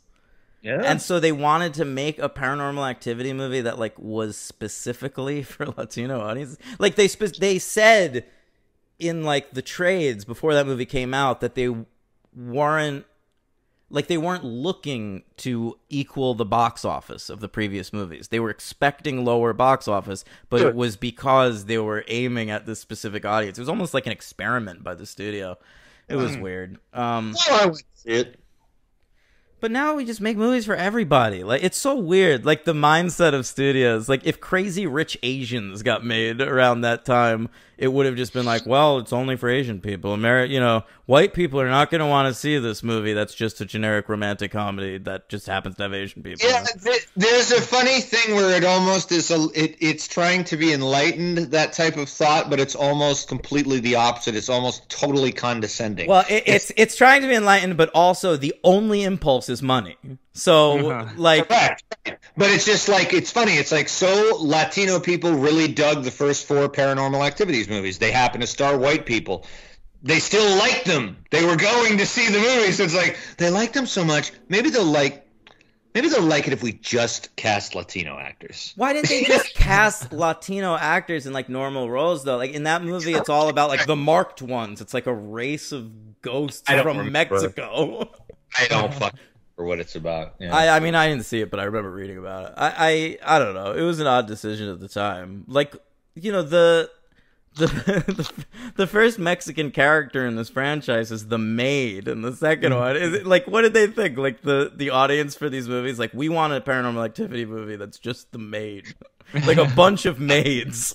If you do include a Latino character, can you please give an occupation that we can all relate to, and that would be maid.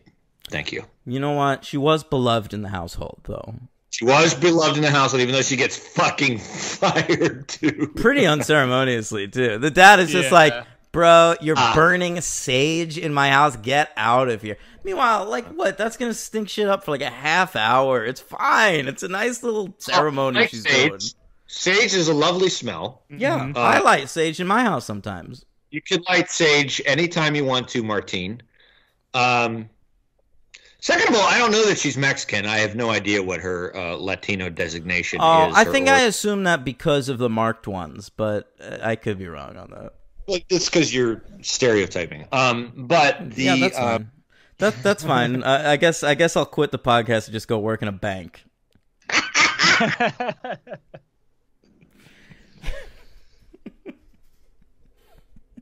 Aaron, save us. Yeah, excuse me, I gotta go get the pizzas out of my oven. Well, he has big credit, so that's why I figured, because he had a credit card to make the movie. All right, so let's set it up. Spooky shit's going down in this new environment now, with the whole family involved. And what happens? What are some of the great spooky moments? This is something that, like, we were talking about how the other ghost took its time, like, ramping up stuff. But this ghost, also a little bit of a troublemaker, a little trickster. But he blows his wad way too soon. He, like, wrecks the house, like, pretty much right off the bat, which forces them to get the cameras, which I do like how they create a new device in which to have video cameras running. So it's like, I'll applaud them for that. But it's like they come in and, like, the house is already, like, trashed by the ghost. Yeah. I would think you'd want to, like, kind of like, he obviously needs to do something big enough to warrant them getting a whole security system. Why does he want them to get a security system? Why does he want to just do this under wraps? See, I think he blows his wad right there, and then he has to do a quick course correction, the ghost. He's like, I gotta slow shit down. I'll mess up breakfast or something. Like, it'll be fine. And then it's not until he opens up all the cabinets in the kitchen that he really starts to go forward. That's the moment where he's like, all right, I've sufficiently built myself back up into a threat. And I'm gonna open up all these cabinets now. And yeah. The other thing is you got to remember that if it's being a demon, as demons are, and as they can be, he's millennia years old, and so he doesn't know necessarily the technological advancements that we have. You think that he's millennia old? He's he's several millennia old. You think all demons existed, like, at the beginning of time in Bible times? They're not, like, reproducing down there? I don't think they can reproduce from what I've read. I would think this demon in the Paranormal Activity movies, he's like an ancestor of Bible demons. So he's like a younger demon. He's like in his 30s. Yeah. I mean, he's getting his bearings. I mean, like, older demons, you think would be like... would be doing, like, scarier shit, like, causing, possessing people, causing their heads to spin around and walk backwards upstairs. He's knocking keys over. He's just knocking some stuff around. Like, he's still learning. He's in training. It's like in Beetlejuice when Gina Davis and Alec Baldwin at the beginning, all they know how to do is, like, put sheets on and go, ooh. And then it's not until they draw that door on the wall and go into the afterlife and learn how to, stretch their faces into contortions. Correct. So either way, it's like a spin-off of Beetlejuice in a way. That's right. I never thought of it. Huh. It would have been great if Mika just, like, found the handbook to the recently deceased in the attic. Henry, you want to finish it? Go talk, Henry. Thanks so much. It doesn't matter. The joke's dead now. Anyway, God. If it's an old demon, he wouldn't understand the technological advancements of cameras being placed in a stationary place in the house.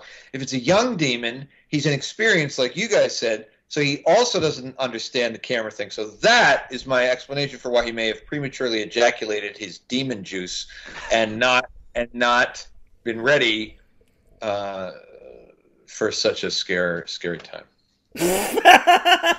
Such a scary time. All right. You just bailed hard at the end of that one. I love that. I love when you can tell Henry's given up on a thought halfway through. I give. Yeah.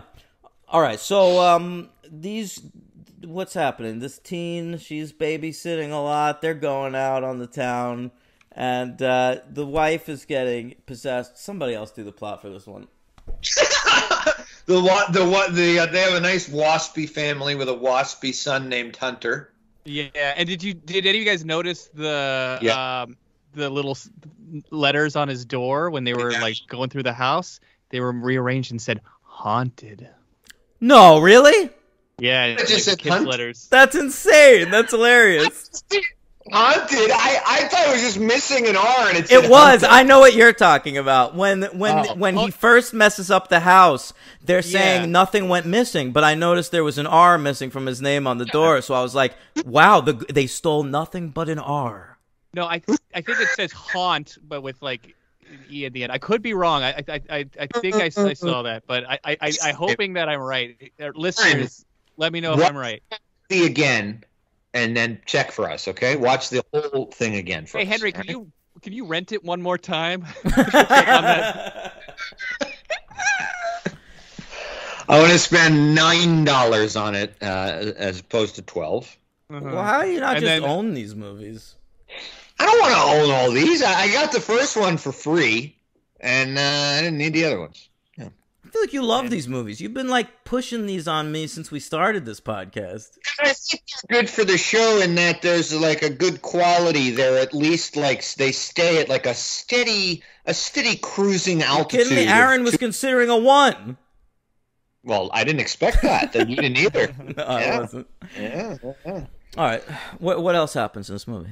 I think the first jump scare is when the daughter screams because she finds an unflushed toilet with some shit in it. So. That's right. Yeah, she's like, ew, fucking Martine. And what a bitch. Just like blaming the maid. Come on. I missed that part. She literally says that. She's like, Martine left a real stinker in here. And the parents are like, "What? I bet it's you." And she's like, "Ew, no." Well, you know what happened was they took Martine aside and said, "This is strike 1." Mm-hmm. Yeah. Or for the sounds of it, it was strike number 2. Listen, Yeah. I don't know. Yeah, if the dad was like, "It's Mexico, but it's strike 1, and if they got soccer, you didn't score a goal, Martine. No shitting where the help shits in the basement." Listen, Martine, stop shitting upstairs. This is strike numero dos. Let's not make it trace, baby. And then the burning sage was strike 3. So I guess to move the plot along, spooky stuff starts happening, and it's all the same sort of stuff where doors are slamming. I think a pot falls off, keeps falling down. It's like an episode of Frasier, just doors slamming. Yeah. And then There's a lot happening in this house. There's a German Shepherd. Those dogs always make me nervous. Why? The German Shepherd, they're anti-Semitic dogs. Oh, yeah, that's fair. I thought this dog was pretty sweet, though. I liked it. Yeah, I thought this one was a good girl. Yeah, was but a good girl. maybe he didn't like Mika Sloat whenever he walked in. I don't know. You know why? I'd be a little put off by this guy. He's brash. Mika comes in, he runs the room. Well, I'm just trying to live my life over here. Well, I can't taste Semitic dogs. Anyway, the dog's nervous the whole movie. The baby's annoying. I will say that. I don't like hearing babies What? cry. That is a cute baby. Sure, but he's annoying. I don't want to hear him cry. He doesn't cry that much. I feel like he's mostly just being cute. When's he annoying, Aaron? Towards the end, it's crying a lot, and I know it's supposed to be building more tension and stuff, but I'm with Henry on this one. Like babies baby crying cuts through me like a dentist drill. You want you want him to be scared but silent, sort of like Baby Oscar in Ghostbusters 2. Exactly. Now that was a good baby. What an ugly baby, though. Come on, you traded in this one. You yes, he's screaming, but he's way cuter. Oscar was an ugly baby. God bless you, Oscar. I guess you're 30 years old now. Such a fucking ugly baby, dude. I bet that kid's a mongoloid now. Oscar, baby Oscar, he was at January 6th, I'm telling you. It probably grew up to be the guy with the horns. Yeah, he's that guy. He's the Q Viking, baby Oscar. This is QAnon. This famous man with the antelope hair. He was turned out to be the star of Ghostbusters 2, baby Oscar. Yeah. Grew up to be QAnon representative, star in the Capitol. Yeah. Baby Oscar. God, people have been making fun of me my whole life because of a role I had when I was a baby. Now they're going to finally take me seriously when I storm the Capitol in this awesome buffalo hat. Listen, I'm very vulnerable to cults of personality. First it was Vigo, and now it's Trump, all right? Yeah. And second, I'm also suing Nirvana. Yeah. Oh, he's that kid too? God damn it, what a life. All right, all right, what happens next in this fucking movie? Here. So then, yeah, like we said, poor Martine, like she gets spooked, and so she starts doing some Santeria stuff with like the sage. Which, by the way, Dan, now you practice Santeria? I'm very different from Martine in that I don't practice Santeria. I don't got a crystal ball. You know, if my daddy, what is the next line? I had $1 million. I'd spend it all. Yeah. I'd spend it all. So anyways, the parents get spooked out with that, and so they fire her, which that's what leads me to believe the shit in the toilet must have been one of the strikes against her. Do you think it was ghost shit? Do you think that was not shit after all? It was ectoplasm. Ooh. Demon Hooper. Shit. What? Demon shit. Yeah. I wish to frame the Mexicano maid by shitting in the I don't know. That's a little. I don't see the gin being that racist. I am offended by your contemptible views on the Latinx movement. What are your pronouns? I am not a jinn who is he. I am they, them. I'm Jin Jen. Okay. The gift that keeps on giving. Yeah. All right. What happens next? One thing so throughout the movie, it keeps on flashing out to like showing shots of their pool and the pool cleaner. They have like a little robotic pool cleaner. We got to see Katie Featherton at the pool in a bathing suit. Did you lose your mind, Henry? It's fine. Yeah. Mm. All right. But one thing, it's like I was kind of bummed out. There was no real payoff. Sorry. No, you go, Aaron. There was no real payoff for the pool. I thought there was going to be something spooky happening. I thought someone was going to get like drowned by the pool machine or something like that. There was that one moment, that weird moment where the dad takes them all to the backyard to like show them the pool cleaner jumping out of the pool.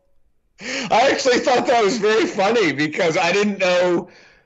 Like, I expected something to happen, but I was like, that's very fucked up that he did that. But it was a very natural asshole dad thing to do, and he makes it jump like 6 feet out of the water. I don't know. Is funny. That what was going on in that scene? I programmed it to like jump out of the water when he hit the button. Yeah. Oh, yeah. By the way, I won't go too much into it, but I noticed on Amazon. I almost said .com. Of course you know what Amazon is. http://www.amazon.com. You want to check this website out, gang. You could buy so much on there. I first checked there to see if this is available to stream for free there, but they did, however, have to stream for free 30 nights of Paranormal Activity with the devil inside the girl with the dragon tattoo, which is a parody, one of those really, really fucking bargain bin, bottom of the barrel like parodies. How many of those can you name off the top of your head? Superhero movie. No. I understand that, but I'm talking about like these ones where they like include 1 million titles in the title. Oh, that's like a weird trope. Isn't it the 40-year-old virgin who loses his dick to the weather? It was like the 40-year-old who virgin knocked up Sarah Marshall and felt super bad about it. Oh my god! There you go. Those are generally, I've noticed, also made by right-wingers. There was another one when I was a kid, like right after the horror boom happened in the late 90s, that was called Scream If You Know What I Did last Friday the 13th. Yeah. Nice. Mm-hmm. Nice. But that one's very good. I believe Tiffany Amber Thiessen was the star of that movie. Yeah, they always got like a star. Like, and when I say star, I mean like someone who was a star at one point. And when you say a star, you don't mean a list star. You mean one star. One star. Yeah, exactly. But I just scrubbed through it because the movie was as bad as you can imagine. The first shot of the movie was a Skittles commercial where a guy is fucking his wife and then ejaculates Skittles on her face. Amazing. That's it's pretty amazing. How do you do that? But the thing that I was going to make a comment about is they actually utilize the pool cleaner in that.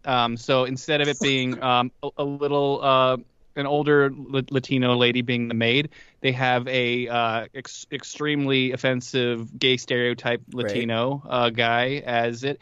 And there's a scene where he's fucking the pool cleaner. So who'd they get to play that part? Fluffy?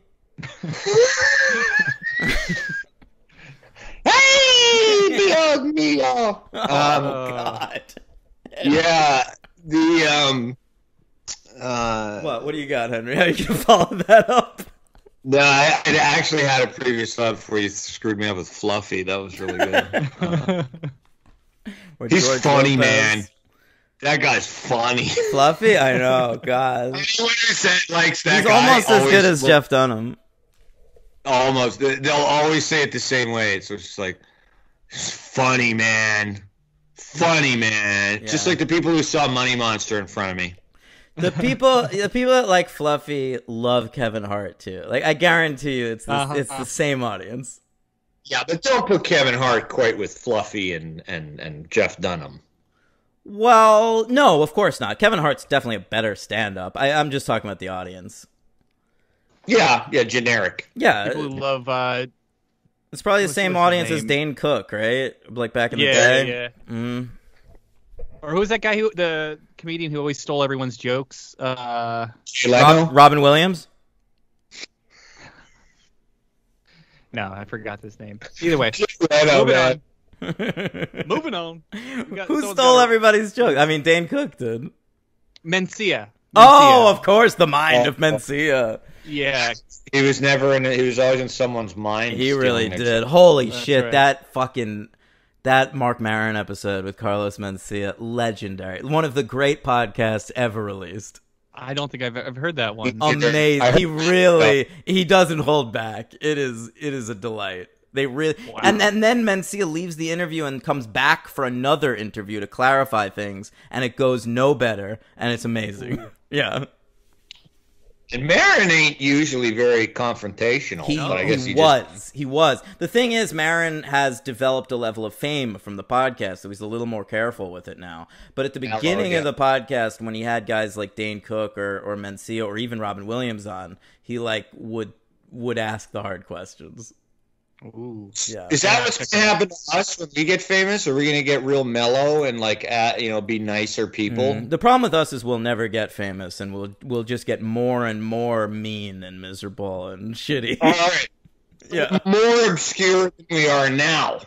Yeah. If anything, we'll peak at some point and start losing listeners. I expect that to happen any day now. You guys just better pray that you don't get famous. I mean, like, you're gonna get canceled so fast if you ever do. We're done. We'll have to either that or just eliminate all episodes that have ever existed from the planet somehow, which I don't think you can do, and then just start from scratch. I would sacrifice my utter anonymity for cancellation. I could just see you guys blow up, get famous, and then Elvis fan 1 fucking murders you. Boy, I gotta say, Elvis fan 1 really stuck with it. He never came back. Dedicated. Yeah, Elvis King. Yeah. Right. Elvis King 1. We're dead to him. Yeah. By the way, I'm a fan of the podcast. I'm up to date with all the the controversies. You know, Elvis. Not enough Elvis in this movie. If we're talking about psychic charlatans trying to help possessed people, I'll take Patrick Wilson performing some classic Elvis songs. A joke stolen from your own Letterboxd review, but I liked it on Isn't there. That okay? That's okay, right? Yeah. I used to not do that, and then I realized, like, how many people follow me on Letterboxd? Probably way more people listen to the podcast, so I'll just say it here. It was a good joke. So, it's like an Easter egg. For the listeners that follow me on Letterboxd, it's like, oh, he stole that one. That's right. Exactly. So I won't point them out anymore. You can if you want, Henry. I feel like, are you like angry at me? Sometimes if I've given it to you too much in a podcast, you'll give it back in a way like that. He's giving me what? Just give it to you. Give you the meat. Oh, a hard time or something? Yeah.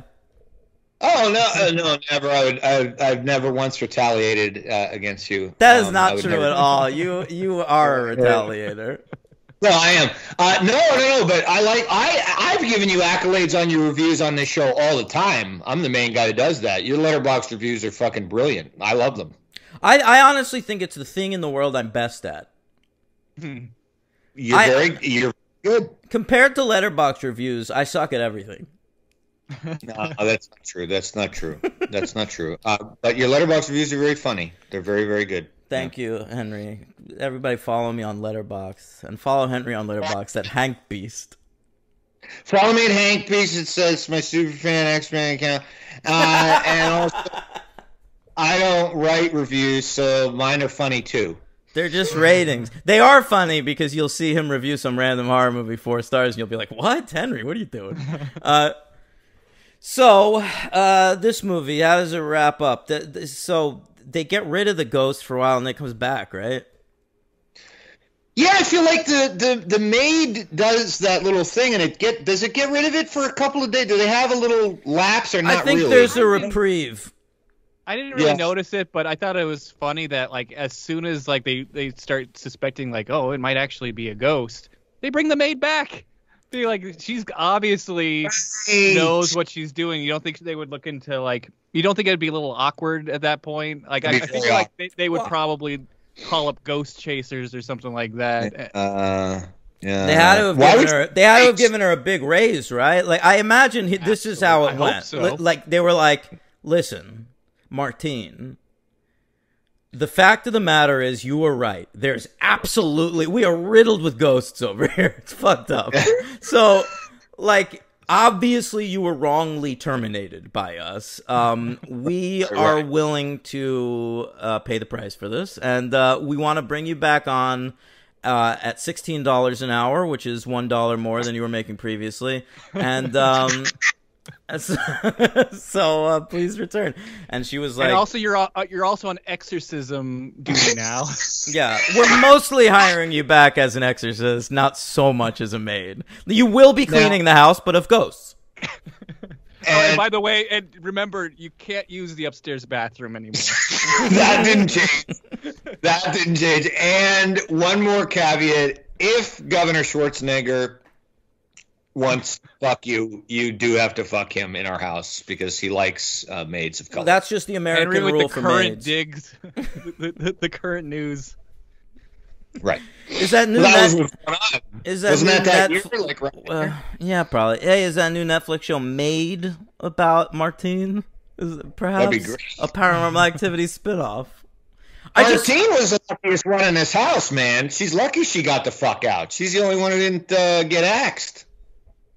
She didn't die, Martine? She survives I don't this? think so. Is she in the marked ones? Oh, I don't remember. Oh, yes, I actually. She fucking saw is. We see Martine again. I think it mentions her appearing in something I read. Yeah. Because I by the way, I did really like the basement sequence. I thought that was quite good, and I like that sometimes these things with these exorcisms, they are very ornate, and obviously they take a lot of prayer, as we all know, and a lot of bullshit. And I like that the husband stumbling around and then just catches a glimpse of his wife and just basically touches her with the cross, and like she's down. But that doesn't get rid of the ghost. What happens is... Oh, but like not out or whatever. Yeah, well, the cross, of course, startles ghosts. We know that. You know, because... well, what happened was 2021 years ago, this fella, Jesus, was born. And 32 years later, he was a carpenter and he was causing trouble. And the Jews crucified him and murdered him with rocks. And so they... what ended up happening was... He's Jewish himself. Well, you know, Jew on Jew crime. It happens still today. Epidemic. It's a true epidemic. Everywhere. But this guy, Jesus, he was nailed to 2 pieces of wood. And so now he was so holy that those 2 pieces of wood taped together now will hurt a ghost or a demon. And so that's what they use here. And makes sense. Make total sense.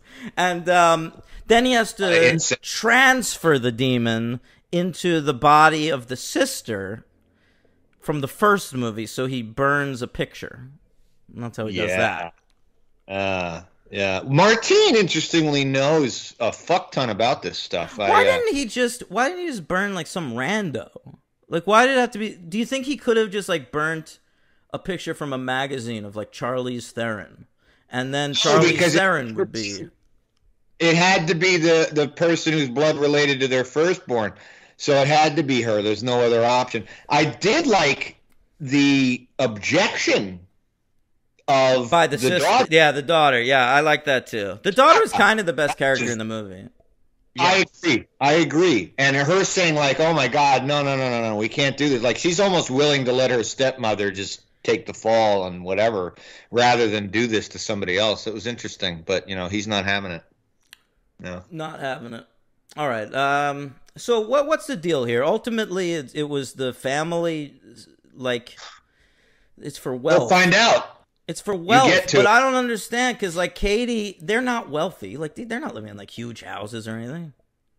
They're living in Oren Pelly's house.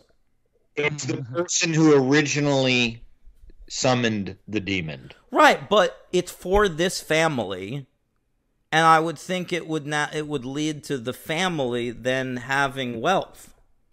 In this movie's logic, the originator of this, which I believe we find out eventually in 3, 4, 5, or 6. Oh, Jesus. You have to like watch the whole thing and able to make any sense of this? Make it in 4. I think in 4 they might say.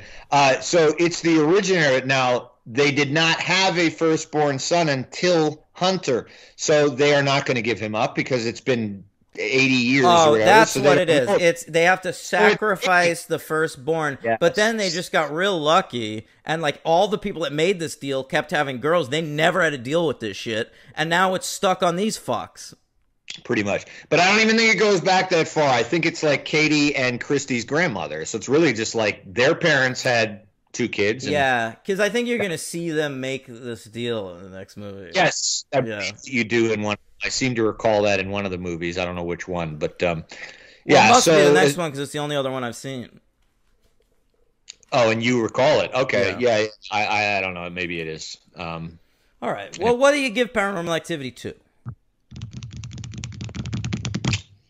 Well, I'm gonna go. Aaron? I'm actually intrigued. I want to hear Henry's. All right, Henry, go ahead. Timing, I like that. Because you looked right at me, and I figured you. I know that was the bit. Go ahead. No, it's a good bit. It was a fit bit. people's I'm gonna choice. go with 3. I'm gonna go with a solid 3. Yeah, I was also gonna do the same thing. Yeah, And I think it's better than the first one. In my head, I think I had the first one at a 4 and this one at a 3, and now I have them both at a 3, and I think this one's better. So I kind of agree with you in the sense of that it's like a little bit better than the first one. I do admire the continuity, like bringing in a lot of stuff from the first movie and making it all interconnect. Where how the other one started as a 2, or it started as a 1 and became a 2. This one is still a solid 2 for me. Oh boy. A I felt yet solid again, 2. You were this never one's a in one solid- land.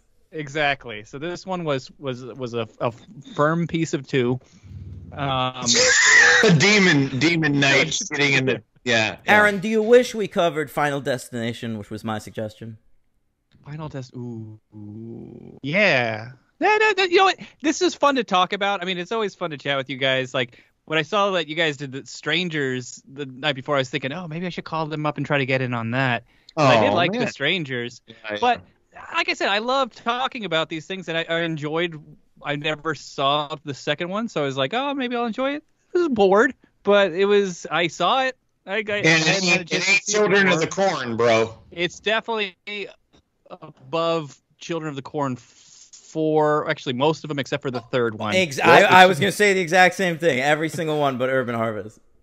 Well, to be fair, Daniel, as you know, it was between Final Destination Paranormal, and I kind of left it to you. I think you did. I know. I actually ultimately chose this because I came up with because I found out they were putting out a new one. Right. And people love this movie, so I mean, like I said, mileage will vary depending on if you like ghosts, or if you like ghosts, or if you believe in ghosts, or if you like ghost movies. I don't particularly like ghost movies, and I don't believe in ghosts. Yeah. And at least in like slasher movies and stuff like that, you have like you can appreciate more of the practical effects and stuff like that. And it's just very simple, like virtually in camera tricks to do this, and a lot of it, sound design played a big role. I appreciate the sound designers. So if anything, maybe that sound designer will get the MVP on this film for me. Oh, I thought the sound design was good too, and I realized that probably had a lot to do with why I was spooked out the first time I saw these movies. Yeah, for sure. Well, MVP for me is going to be the kid, Allie, the daughter. Oh. Well, if you're gonna go with her, I'll go with the dad, because I thought they were the two standouts in terms of the cast. I agree. Aaron, I'm gonna go with Martine as my MVP. I love it. I was bummed when they let her go, and happy when she came back. Although, like I said, it just the reasons why they fired her and all that sort of stuff were kind of made me a little upset, but. I think that she did fine. And I looked it up. That actress, she is not in any of the sequels, but she is in Ouija. Oh, I'm sorry. My mistake. I could have sworn I read that she was. Okay. She's also in Space Force. Oh, I watched every episode of Space Force. Yeah. It was actually and pretty good. Workaholics. Oh, yeah. Look at that. She's in a lot of shit, actually. She's got a little career going. Yeah, so good for she's Martine. LVP. What do you got? I don't know. Whew. LVP, maybe the baby. Oh, the baby? All right. Well, the baby was cute, though. I'm going with Christy. I didn't think she was a particularly compelling performance. I got to tell you the truth. I thought she was better than the first. Than Katie. I didn't, because I liked Katie and Mika's chemistry together. I thought they had good chemistry, and Christy's just kind of this. No, I feel like Mika had too much hand in that relationship. I feel like Katie doesn't make a lot of decisions in that relationship. Well, but I just didn't. I didn't think Christy was quite as compelling. I thought Katie was more believable as like a terrified person who was traumatized by this childhood shit, and Christy just didn't. She didn't make me believe any much of that. So she's my L. All right, I'll just go with Katie again. Yeah. She's So, what in did this. you guys think of the ending? By the way, like we didn't discuss the ending. We'll make it quick, but I think I was starting to almost venture into 3 territory, and then the ending kind of just like felt so fucking. I think with both those endings, something just really annoyed me with the way that they just like, just had the person use fucking like Jedi powers to throw people around. Well, that's what it is. Like the final form of the ghost in this movie is like super ghost. And so like at the end of this one, it like cuts forward a little bit and it's like the family from this movie is fine. They're living their motherfucking lives. But then Katie from the first movie gets possessed in the first movie and then shows up at their house and starts killing everybody except for the baby, right? Or the daughter's not there. Allie's not around. Right, So, which was nice. That's nice we spared her. I hope she comes back in another movie. And the parents both die, and she takes the baby hunted, and hunted, and that's the cliffhanger. Where's she going with this baby? Where are we going, folks? It's like that old run at Cable. Remember when Cable had the baby? All right, whatever. No. That was a comic book reference for 2 people. All right, fucking. So that's the end of the movie. I like how it ties in, but you're right. It is sort of just. I mean, the movies just always end with like, all right, we're gonna give him one big spooky thing at the end, and then it's gonna be over. Right, and they're gonna keep going. It's a franchise, I still dug it. I like the movie. I'm sure I'll watch it again. 3 stars, Yeah. Do an order yet, but for Aaron, since you this is your episode, I assume your order for this would be 2-1. Would that be right? Yeah. Are you gonna watch any more of them? No. Okay. No, Harris. These are just I don't get anything out of these ghost movies. Like I've tried all the Conjurings and all that stuff. Like, Oh, you don't even like those? Those are. I like the first 2 Conjurings. I'm not a big fan of those. That one with the Bagul, it's making the kids murder people. That one was good. I liked that one. What? Bagul? It was not the what's the other one by James? It was like another James Wan made or produced one that had like a ghost. Like someone found a bunch of videos of like. Oh, Is it a James Wan movie? Yeah, it's like another one. What are name off Dead the other Silence, ones. Death Sentence, Aquaman, Malignant. Aquaman. Yeah, right, Aquaman for sure. That's an okay horror movie. It's like another. It's like Bedazzled with Brandon Fraser and Elizabeth Hurley. It's like Malfeasance or something like Malignant. that. Malignant. Not Malignant. Fuck. Sinister.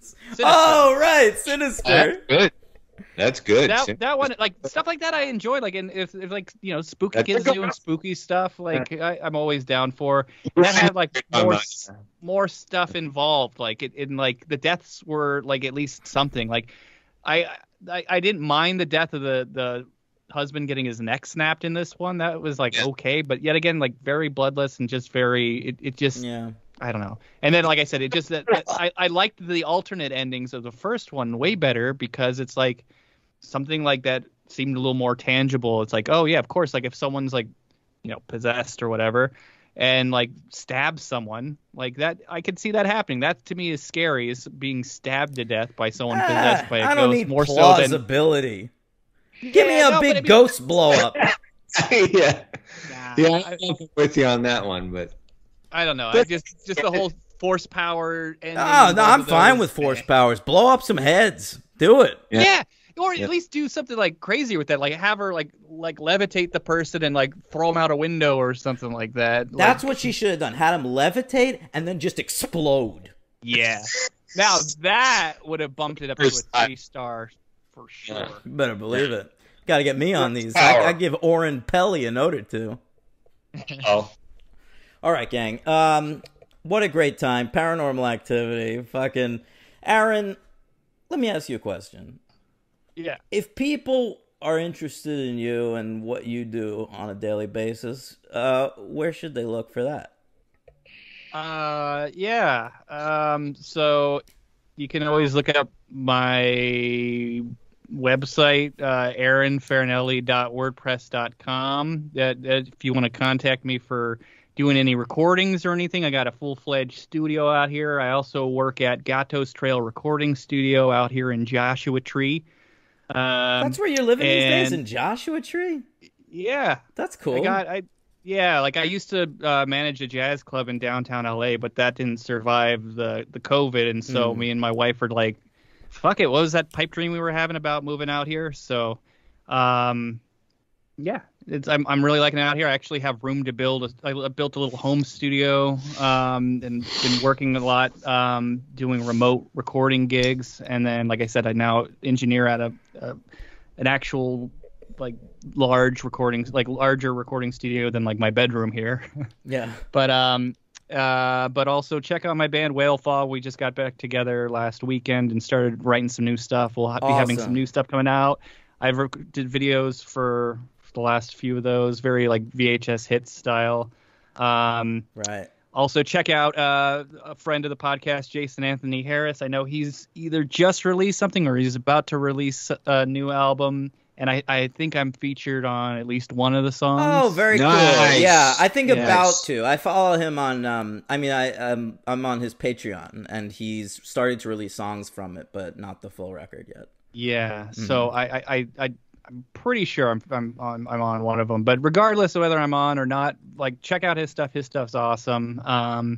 And yeah, I think that's. He surprised me. He surprised me a few months ago. He released the one thing I ever recorded with him in 2011. He got me to record some guitar on a track called Teeth, and he re-released it. That was really cool. I've and heard that went that up song. on the site. Yeah, I was living with you when I did it. We recorded down where we live, somewhere up down in the 20s or so. Yeah. He's always putting out awesome stuff. He's going to be on the show next week, Jason Anthony Harris. And I had actually quickly wanted to mention you. He had asked me a funny question last night, right before I was watching 2, and he said, "How many of these fucking things do I have to watch before I get to 3 and 4? Is it necessary to watch? One?" I said, "Well, watch 1." Which I can see that he did on Letterboxd and clearly liked it. And I told him you can skip 2. Yeah, I saw. By the way, I saw I gave it a 3.5 on Letterboxd. And Jason, next week on the show, I won't be accepting those half grades. I just want you to know that. What's that? Yeah, but it's funny because then after I watched 2 and after our discussion, it kind of becomes increasingly clear to me that going straight into 3 and 4 after 1 won't be that helpful. I think you probably want to watch 2. Yeah. Yeah, and if you like the first one that much, hopefully maybe he'll. Yeah, maybe hey, 3.5 is definitely higher than Aaron. Yeah, and you. And yeah, true.